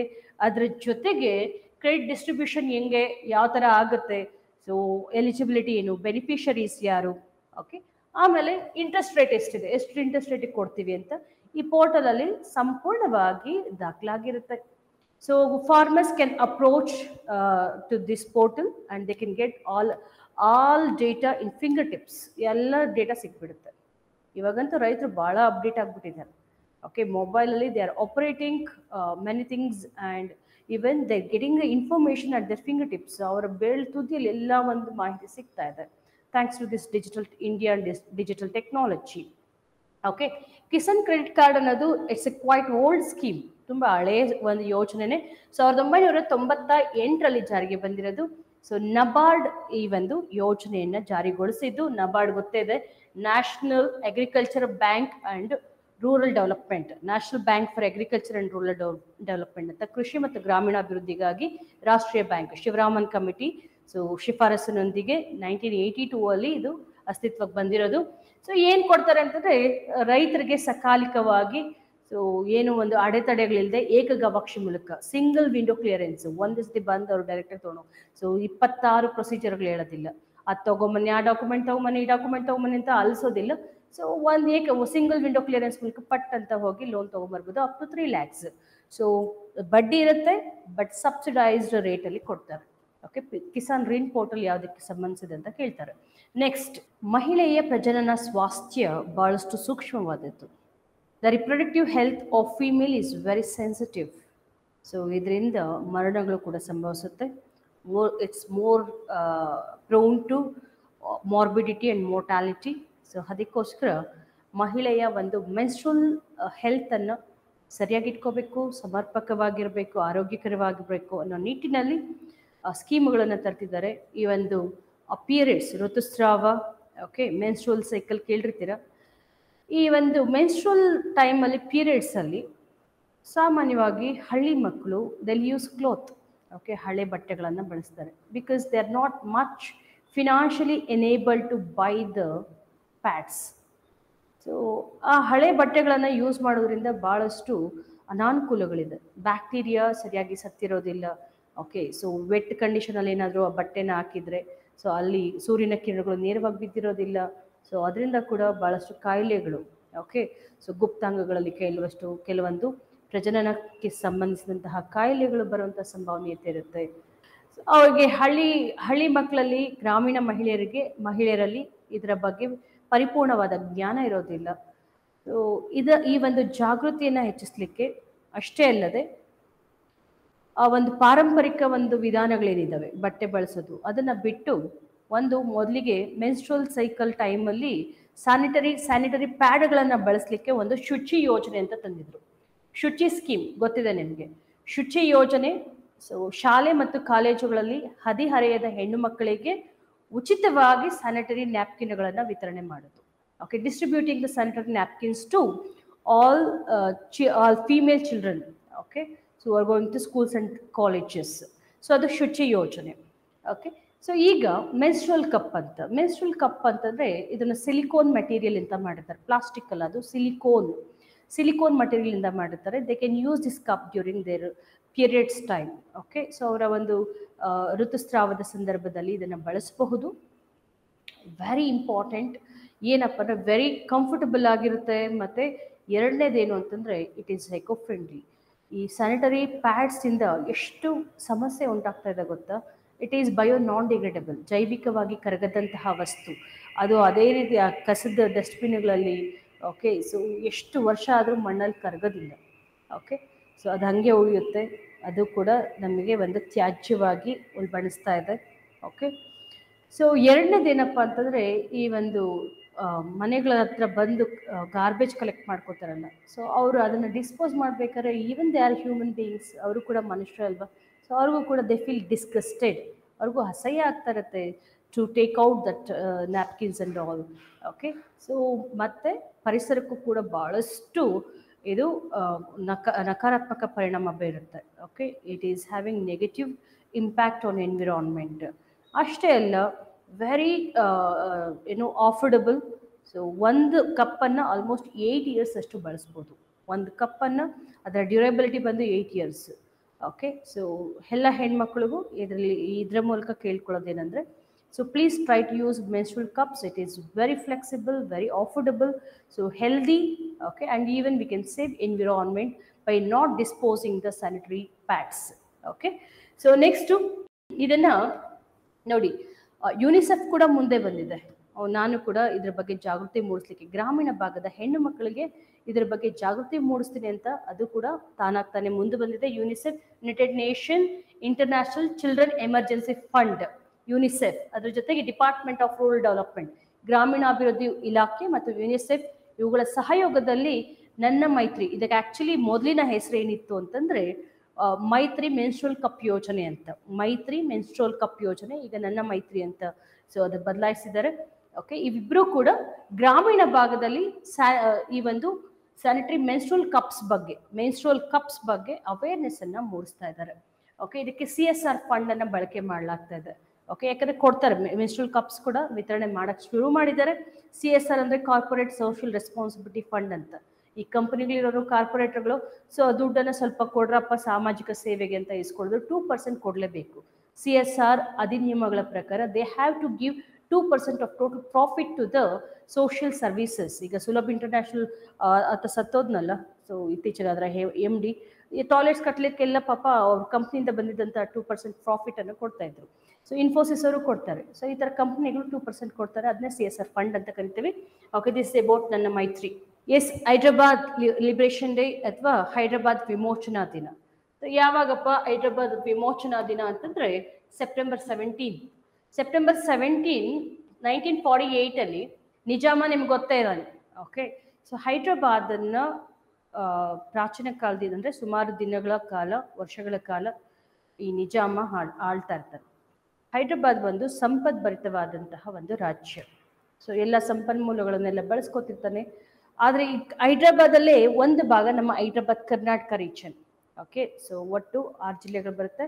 ಸೊ 6 ಜಿಲ್ಲೆಗಳಲ್ಲಿ ಬಹಳಷ್ಟು ಈ ನಮ್ಮ Hyderabad Karnataka ರೀಜನ್ನ neglect ಮಾಡಿಬಿಟ್ಟಿರ್ತಾನೆ. Okay, first Hyderabad ಭಾರತದಲ್ಲಿ ವಿಲೀನ ಆಗ್ಲಿಕ್ಕೆ ಒಪ್ಪೋದಿಲ್ಲ. ನೋಡಿ, ನಮ್ಮ ಇಡೀ ದೇಶ ಸ್ವಾತಂತ್ರ್ಯ ಬಂದಾಗ ಚಿಕ್ಕ ಪುಟ್ಟ ರಾಜ್ಯಗಳಾಗಿರುತ್ತೆ, ಚಿಕ್ಕ ಪುಟ್ಟ ಸಂಸ್ಥಾನಗಳಾಗಿ. ಈಗಿರೋದು 29 ರಾಜ್ಯಗಳಲ್ಲ, ಆವಾಗ 552 ಸಂಸ್ಥಾನಗಳಿದ್ವು. ಕೊಡಗುನೇ ಒಂದು ಸಂಸ್ಥಾನ. Okay, small province, princely state ಅಂತ. ಸೊ ಈ ಥರ ಚಿಕ್ಕ ಪುಟ್ಟದಾಗಿ ಹರಿದು ಅಧ್ವಾನ ಆಗಿದ್ದಂತಹ ಒಂದು ದೇಶವನ್ನ ಹೊಲದು ಸೊ ಅದನ್ನು ಅಖಂಡ ಭಾರತವಾಗಿ ಮಾಡಿದಂತಹ ಒಬ್ಬ ಮಹಾನ್ ಶ್ರೇಷ್ಠ ಸ್ವತಂತ್ರ ಹೋರಾಟಗಾರ. ಸೊ ಅವ್ರು ಯಾರು ಅಂದರೆ ನಮ್ಮ ಸರ್ದಾರ್ ವಲ್ಲಭಭಾಯ್ ಪಟೇಲ್. ಅದಕ್ಕೆ ಅವರ ಹೆಸರಲ್ಲಿ ನಾವು ಏಕತಾ ದಿವಸ್ ಅಂತ, ಓಕೆ, ಸ್ಟ್ಯಾಚ್ಯೂ ಆಫ್ ಯೂನಿಟಿ ಅಂತ ಕೂಡ ಸೊ ನಿರ್ಮಾಣ ಮಾಡಿದ್ವಿ. ಏಕತಾ ಪ್ರತಿಮೆ ಅಂತ, ಏಕತಾ ದಿವಸ್ ಅಂತ, ರಾಷ್ಟ್ರೀಯ ಏಕತಾ ದಿವಸ ಅವ್ರ ಹೆಸರಲ್ಲೇ ಮಾಡೋದು. ಓಕೆ, ಉಕ್ಕಿನ ಮನುಷ್ಯ ಸರ್ದಾರ್ ವಲ್ಲಭಭಾಯ್ ಪಟೇಲ್. ಓಕೆ, ಸೊ 3 ಒಪ್ಪೋದಿಲ್ಲ. ಯಾವ್ದು ಗೊತ್ತಾ? ಒಂದು ಹೈದ್ರಾಬಾದ್ ಒಪ್ಪಲ್ಲ, ಏನು ಭಾರತಕ್ಕೆ ವಿಲೀನ ಆಗ್ಲಿಕ್ಕೆ. ಎಲ್ಲರೂ ಬಂದು ಎಸ್ ನಾನು ಬರ್ತೀನಿ, ನಾನು ಸೇರ್ಕೊಳ್ತೀನಿ ಅಂತ ಹೇಳ್ತವೆ. But three States R princely States denied provinces. ಯಾವ್ದು? ಹೈದ್ರಾಬಾದ್, ಜಮ್ಮು ಕಾಶ್ಮೀರ, ಜುನಾಗಢ್ ಅಂತ. ಸೊ ಒಂದೊಂದು ಕಡೆ ಒಂದೊಂದು ಪೊಲೀಸ್ ಆಕ್ಷನ್ ಅಂತ ಹೋಗ್ತಾರೆ, ರೆಫರೆಂಡಮ್ ಅಂತ ಹೋಗ್ತಾರೆ. ಸೊ ಇಲ್ಲಿ ಪೊಲೀಸ್ ಆಕ್ಷನ್ ಮಾಡಿ, ಪೊಲೀಸ್ ಕಾರ್ಯಾಚರಣೆ ಮಾಡಿ ಏನು ಮಾಡ್ತಾರೆ ಅಂತಂದರೆ ಆ ಒಂದು ಹೈದ್ರಾಬಾದ್ ಭಾಗವನ್ನು ನಮ್ಮ ಭಾರತಕ್ಕೆ ವಿಲೀನಗೊಳಿಸ್ಕೊಳ್ತೇವೆ. We have merged this Hyderabad, okay, by liberating it from ನಿಜಾಮನ ಕಪಿಮುಷ್ಟಿಯಿಂದ ಬಿಡಿಸ್ಕೊಂಡು ಭಾರತದಲ್ಲಿ ವಿಲೀನ ಮಾಡ್ಕೊಳ್ತೀವಿ. ಅಂತಹ ಒಂದು ಐತಿಹಾಸಿಕ ದಿನಾನೇ Hyderabad liberation day, September 17. Okay, ಇದಾಗಿದ್ದು ಈ ಒಂದು ಆಪರೇಷನ್ಗೆ ಹೆಸರಿದೆ ಆಪರೇಷನ್ ಪೋಲೋ ಅಂತ ಕರಿತೀವಿ. ಆಪರೇಷನ್ ಪೋಲೋ ನೋಡಿ. ಸೊ 1948ರಿಂದ ಇವತ್ತಿಗೆ 2023ಕ್ಕೆ ಲೆಕ್ಕ ಹಾಕೊಂಡ್ರೆ 77 ವರ್ಷ ಆಗಿದೆ. ಅಮೃತ ಮಹೋತ್ಸವ, ಸೊ ನೆನ್ಪಿಟ್ಕೋಬೇಕು, ಅಮೃತ ಮಹೋತ್ಸವ. ಸೊ ಸೇಮ್ ಹೈದ್ರಾಬಾದ್ ಲಿಬ್ರೇಷನ್ ಆಗಿದೆ ಅಂದ್ರೆ ನಮ್ಮ ಹೈದ್ರಾಬಾದ್ ಕರ್ನಾಟಕ ಕೂಡ ಲಿಬ್ರೇಟ್ ಆಗಿದೆ ಅಲ್ಲ ಅದೇ ದಿನ. ಸೊ ಅದಕ್ಕೆ ನಾವು ಅಮೃತ ಮಹೋತ್ಸವ ಯಾವುದಕ್ಕಾಗಿದೆ ಅಂದ್ರೆ ಕಲ್ಯಾಣ ಕರ್ನಾಟಕಕ್ಕೆ. ಮೊದಲು ಹೈದ್ರಾಬಾದ್ ಕರ್ನಾಟಕ ಅಂತ ಕರಿತಿದ್ವಿ. ಇದು ಈ ಒಂದು ನಿಜಾಮನ ಪಳೆಯುಳಿಕೆ ಅಥವಾ ವಸಾಹತುಶಾಹಿಯ ಪಳೆಯುಳಿಕೆ ಆಗ್ಬಿಡುತ್ತೆ. ನಮ್ಮ ಸ್ವಂತಿಕೆ ಇರಬೇಕು ಅಂತ ಅಂದ್ಬಿಟ್ಟು ಏನು ಮಾಡಿದ್ವಿ, ಕಲ್ಯಾಣ ಕರ್ನಾಟಕ ಅಂತ ಅಂದ್ಬಿಟ್ಟು ಅದನ್ನು ರೀನೇಮ್ ಮಾಡ್ತೀವಿ. ಓಕೆ, ಸೊ ಈ ಒಂದು ಕಾನ್ಸ್ಟಿಟ್ಯೂಷನ್ ಅಲ್ಲಿ ಅವರಿಗೆ ವಿಶೇಷವಾದಂತಹ ಪ್ರೊವಿಷನ್ಸ್, ಮೀಸಲಾತಿ ಎಲ್ಲ ಕೊಡಲಾಗುತ್ತೆ. Article 371J, right. So Nanjundappa ಕಮಿಟಿನ ನೇಮಕ ಮಾಡ್ತಾರೆ. How to uplift these Hyderabad Karnataka region. ಯಾಕಂದ್ರೆ ಟೋಟಲಿ ಬ್ಯಾಕ್ವರ್ಡ್ ಇರುತ್ತೆ, ಹಿಂದುಳಿದಂತಹ ಜಿಲ್ಲೆಗಳಾಗಿರುತ್ತೆ. ಸೊ ಸಾಮಾಜಿಕವಾಗಿ, ಆರ್ಥಿಕವಾಗಿ, ಶೈಕ್ಷಣಿಕವಾಗಿ, ಸೊ ಎಲ್ಲ ಒಂದು ಆಯಾಮಗಳಲ್ಲೂ ಕೂಡ ಬಹಳಷ್ಟು ಹಿನ್ನಡೆಯನ್ನು ಸಾಧಿಸಿರ್ತವೆ. ಸೊ ಇವುಗಳನ್ನು ಅಭಿವೃದ್ಧಿ ಮಾಡಲಿಕ್ಕೆ ಸ್ವಲ್ಪ ಶಿಫಾರಸುಗಳನ್ನು ಕೊಡಿ ಅಂತ ಅಂದ್ಬಿಟ್ಟು ನಂಜುಂಡಪ್ಪ ಕಮಿಟಿಯನ್ನು, DM ನಂಜುಂಡಪ್ಪ ಕಮಿಟಿನ ನೇಮಕ ಮಾಡ್ತಾರೆ. ಈಗ ನಂಜುಂಡಪ್ಪ ಕಮಿಟಿ ಶಿಫಾರಸುಗಳಿಗಿಂತ ನೀತಿ ಆಯೋಗ ಈಗ ತನ್ನದೇ ಆದಂತಹ ಮಾನದಂಡಗಳನ್ನು ಸೆಟ್ ಮಾಡಿದೆ. ಅದರ ಒಂದು ಅನುಸಾರದ ಮೇರೆಗೆ ಈ ಒಂದು ಹೈದ್ರಾಬಾದ್ ಕರ್ನಾಟಕ ರೀಜನ್ ಅನ್ನ ಡೆವಲಪ್ ಮಾಡಲಾಗ್ತಾ ಇದೆ. ಓಕೆ, ಕಲ್ಯಾಣ ಕರ್ನಾಟಕ ಒಂದು ಶ್ರೇಯೋಭಿವೃದ್ಧಿ ಮಂಡಳಿ ಅಂತ ಅಂದ್ಬಿಟ್ಟು, ಸೊ ಅದಕ್ಕೆ ಆಲ್ಮೋಸ್ಟ್ 3,000 ಕೋಟಿಯಷ್ಟು ಫಂಡ್ಸ್ ಅನ್ನ ಲಾಸ್ಟ್ ಗೌರ್ಮೆಂಟ್ ನೀಡಿತ್ತು. ಇದನ್ನ it has been hike to 5,000 crores 5,000 ಕೋಟಿಗೆ ಹೆಚ್ಚಿಸಲಾಗಿದೆ. ಓಕೆ, ಎಲ್ಲ ಕಡೆ ಮೆಡಿಕಲ್ ಕಾಲೇಜ್ ಬಂತು ನೋಡಿ. ಲಾಸ್ಟ್ ಒಂದ್ ಕಡೆ ಮಾತ್ರ ಮೆಡಿಕಲ್ ಕಾಲೇಜ್ ಇರಲಿಲ್ಲ. ಮೊನ್ನೆ ನೀವು ಪೇಪರಲ್ಲಿ ಇತ್ತು ವಿಜಯನಗರದಲ್ಲಿ. ಓಕೆ, ಬಳ್ಳಾರಿ ವಿಜಯನಗರ ಅಲ್ವಾ. ಸೊ ಆ ವಿಜಯನಗರದಲ್ಲೂ ಕೂಡ ಈಗ ಮೆಡಿಕಲ್ ಕಾಲೇಜ್ ಬಂದರೆ ಆಲ್ಮೋಸ್ಟ್ ಎಲ್ಲ 7 ಜಿಲ್ಲೆಗಳಲ್ಲೂ ಕೂಡ 7 ಜಿಲ್ಲೆಗಳು 7 ಜಿಲ್ಲೆಗಳಲ್ಲೂ ಕೂಡ ಈ ಒಂದು ಮೆಡಿಕಲ್ ಕಾಲೇಜ್ ಸ್ಥಾಪನೆ ಮಾಡ್ದಂಗೆ ಆಗುತ್ತೆ. ಸೊ ಪ್ರಾದೇಶಿಕ ಅಸಮಾನತೆಯನ್ನು ಕಡಿಮೆ ಮಾಡ್ದಂಗೆ ಆಗುತ್ತೆ ಅಂತ. To counter this regional disparity, so government of Karnataka is giving immense contribution, immense funds to develop this Hyderabad Karnataka region ಅಥವಾ Kalyana Karnataka region. Okay, so ಇಷ್ಟು ಮೊನ್ನೆ ಇದಕ್ಕೆ ಆನ್ಸರ್ ಮಾಡಬೇಕು. ಈ ಒಂದು ರೀಜನ್ನ ಅಭಿವೃದ್ಧಿ ಮಾಡಲಿಕ್ಕೆ ಒಂದು ಸ್ಕೀಮನ್ನು ಸಿದ್ದರಾಮಯ್ಯನವರು ಲಾಂಚ್ ಮಾಡಿದ್ರು. ಆ ಸ್ಕೀಮ್ ಹೆಸರು ಏನು ಅಂತ ಹೇಳಬೇಕು. Okay, so if there is less than 10% of rainfall, so ಅದನ್ನು ಕೂಡ ಬರ ಅಂತ ಕರೀಬೋದು. ಆ್ಯಕ್ಚುಲಿ 60% ಅಷ್ಟು ಮಳೆಯ ಒಂದು ವ್ಯತ್ಯಯ ಸೂಚ್ಯಂಕ ಕಂಡು ಬಂದರೆ, 60%ಗಿಂತ ಜಾಸ್ತಿ ವ್ಯತ್ಯಾಸ ಕಂಡು ಬಂದಲ್ಲಿ ಅದನ್ನು ಕೂಡ ಡ್ರಾಟ್ ಅಂತ ಕರಿತೀವಿ. ಓಕೆ, ಸೊ ಈಗ ರಾಜ್ಯ ಸರ್ಕಾರ ಈ ಒಂದು ಬರ ಅಧ್ಯಯನ ಮಾಡಿ ಈ ಒಂದು ಅಧ್ಯಯನವನ್ನು ಸೆಂಟ್ರಲ್ ಕಳಿಸುತ್ತಾರೆ. ಓಕೆ, ಸೆಂಟ್ರಲ್ಲಿ ನ್ಯಾಷನಲ್ ಡಿಸಾಸ್ಟರ್ ರಿಲೀಫ್ ಫಂಡ್ ಮೂಲಕ ಹಣ ಬಿಡುಗಡೆ ಆಗಿ ರಾಜ್ಯಕ್ಕೆ ಬರುತ್ತೆ, ಬರ ಪರಿಹಾರ ನಿಧಿ ಅಂತ.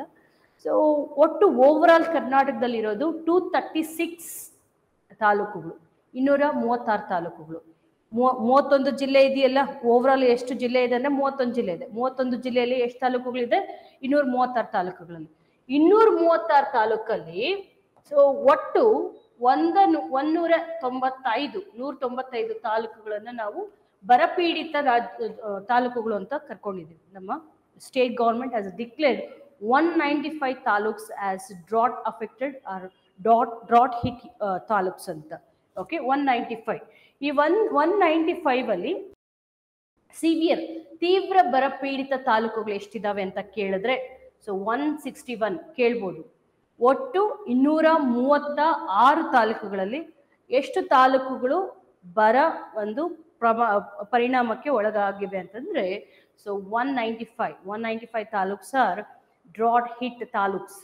ಸೊ ಅದರಲ್ಲಿ ಸಿವಿಯರ್ ಎಷ್ಟು ಅಂತಂದ್ರೆ 161. ಇನ್ನು ಉಳಿದ 30 ಚೇಂಜ್ ಏನು, ಸೊ ಅದು ನಾರ್ಮಲ್ ಅಂದರೆ ಸ್ವಲ್ಪ ಸಾಧಾರಣವಾಗಿ ಬರಕ್ಕೆ ಒಳಗಾಗಿದೆ ಅಂತ. ಸೊ ಇದು ಬಂದರೆ this question can be asked. So ಯಾಕಂದರೆ ಡೈವರ್ಸ್ ಅಗ್ರಿಕಲ್ಚರ್ ಒಂದು ವಲಯಗಳಿದೆ. ಒಂದು ನ್ಯೂಸ್ ಪೇಪರ್ ಪ್ರಕಾರ 14 ಕೃಷಿ ಒಂದು ವೈವಿಧ್ಯತಾ ವಲಯಗಳಿದೆಯಂತೆ ನಮ್ಮಲ್ಲಿ. ಓಕೆ, ನೀವು ಕೇಳ್ಬೋದು ಏನು ಮೇಡಮ್ ಡ್ರೈ ಕಂಡೀಷನ್ 3 ವಾರಕ್ಕಿದ್ರೆ ಸಾಕು, ಮಳೆ 3 ವಾರ ಬಂದಿಲ್ಲ ಅಂತಂದ್ರೆ ಅದನ್ನ ಡ್ರಾಟ್ ಅನ್ಬಿಡ್ಬೋದಾ ಅಂತಂದ್ರೆ ಹೌದು. ಮಾನ್ಸೂನ್ ಸಂದರ್ಭದಲ್ಲಿ 3 ವಾರ ಮಳೆ ಬರ್ದಿರೋದು ದೊಡ್ಡ ವಿಷಯ. ಯಾಕೆಂದ್ರೆ ಇವತ್ತು ಬಿತ್ತನೆ ಮಾಡಿ ಬಂದಿರ್ತಾರೆ. ಸೊ ಇನ್ನೊಂದು 2-3 ದಿನದಲ್ಲಿ ಹೌದು ಮಳೆ ಈ ಟೈಮಿಗೆ ರೋಹಿಣಿ ಮಳೆನೋ ಅದೇನೇನೋ ಇರುತ್ತೆ, ಆ ಮಳೆ ಬರುತ್ತೆ ಅಂತೆಲ್ಲ ಬಿತ್ತನೆ ಮಾಡಿ ಬಂದಿದ್ದಾರೆ. 4 ದಿನನೂ ಇಲ್ಲ, ಸೊ ಆಮೇಲೆ 20 ದಿನನೂ ಇಲ್ಲ ಅಂತಂದ್ರೆ 20 ದಿನ ಅಂದ್ರೆ ಆಲ್ಮೋಸ್ಟ್ 3 ವೀಕ್ಸ್ ಆಗುತ್ತಲ್ಲ. ಇಲ್ಲ ಅಂತಂದ್ರೆ ಹಾಕಿರುವಂತಹ ಒಂದು ಚಿಗುರೊಳ್ದಿರುವಂತಹ ಮೊಳಕೆನೂ ಅಲ್ಲೇನೆ ಬಾಡೋಗಿರುತ್ತೆ. ಓಕೆ, ಸೊ ಮುಂದೆ ಬಿತ್ತನೆ ಮಾಡೋಕ್ಕೂ ಆಗಲ್ಲ, ಮೊಳಕೆ ಬರೋಕ್ಕೂ ಆಗಲ್ಲ. ಸೊ ಹಾಗಾಗಿ ಏನು ಹೇಳ್ತಾರೆ, ಡ್ರೈ ಕಂಡೀಷನ್ ಫಾರ್ 3 ವೀಕ್ಸ್ 3 ವಾರ. ಸೊ ಅದೇ ಶುಷ್ಕ ಒಂದು ಪರಿಸ್ಥಿತಿ ನಿರ್ಮಾಣ ಆದರೆ ಅಥವಾ ಮಳೆ ಬರಲಿಲ್ಲ ಅಂದರೆ ಅದನ್ನು ಬರ ಅಂತ ಕರಿತೀವಿ. ಇಷ್ಟು. ಓಕೆ, 10% ಲೆಸ್ ರೈನ್ಫಾಲ್, ಸೊ ಅದನ್ನು ಜನರಲಿ ಬರ ಅಂತ ಕರೀತಾರೆ. Especially 3 weeks they'll B dry condition. Okay, ಆಮೇಲೆ ಎಷ್ಟು ತಾಲೂಕುಗಳು ಆಯ್ಕೆ ಆಗಿದೆ ಅಂತಂದರೆ ಸೊ ಆಲ್ಮೋಸ್ಟ್ 236 ತಾಲೂಕುಗಳಲ್ಲಿ 195 ತಾಲೂಕುಗಳು ಬರಪೀಡಿತ ಅಂತ ಕರೆಸ್ಕೊಂಡಿದ್ದಾವೆ. ನಮ್ಮ ರಾಜ್ಯ ಸರ್ಕಾರ ಡಿಕ್ಲೇರ್ ಮಾಡಿರೋದು ಅದರಲ್ಲಿ 161 ಬಂದು ಸಿವಿಯರ್ ಅಫೆಕ್ಟೆಡ್ ಅಂತ. ಓಕೆ, ಸೊ ಇನ್ನಷ್ಟು ಸುದ್ದಿಗಳೊಂದಿಗೆ ಮೀಟ್ ಮಾಡೋಣ. Thank you.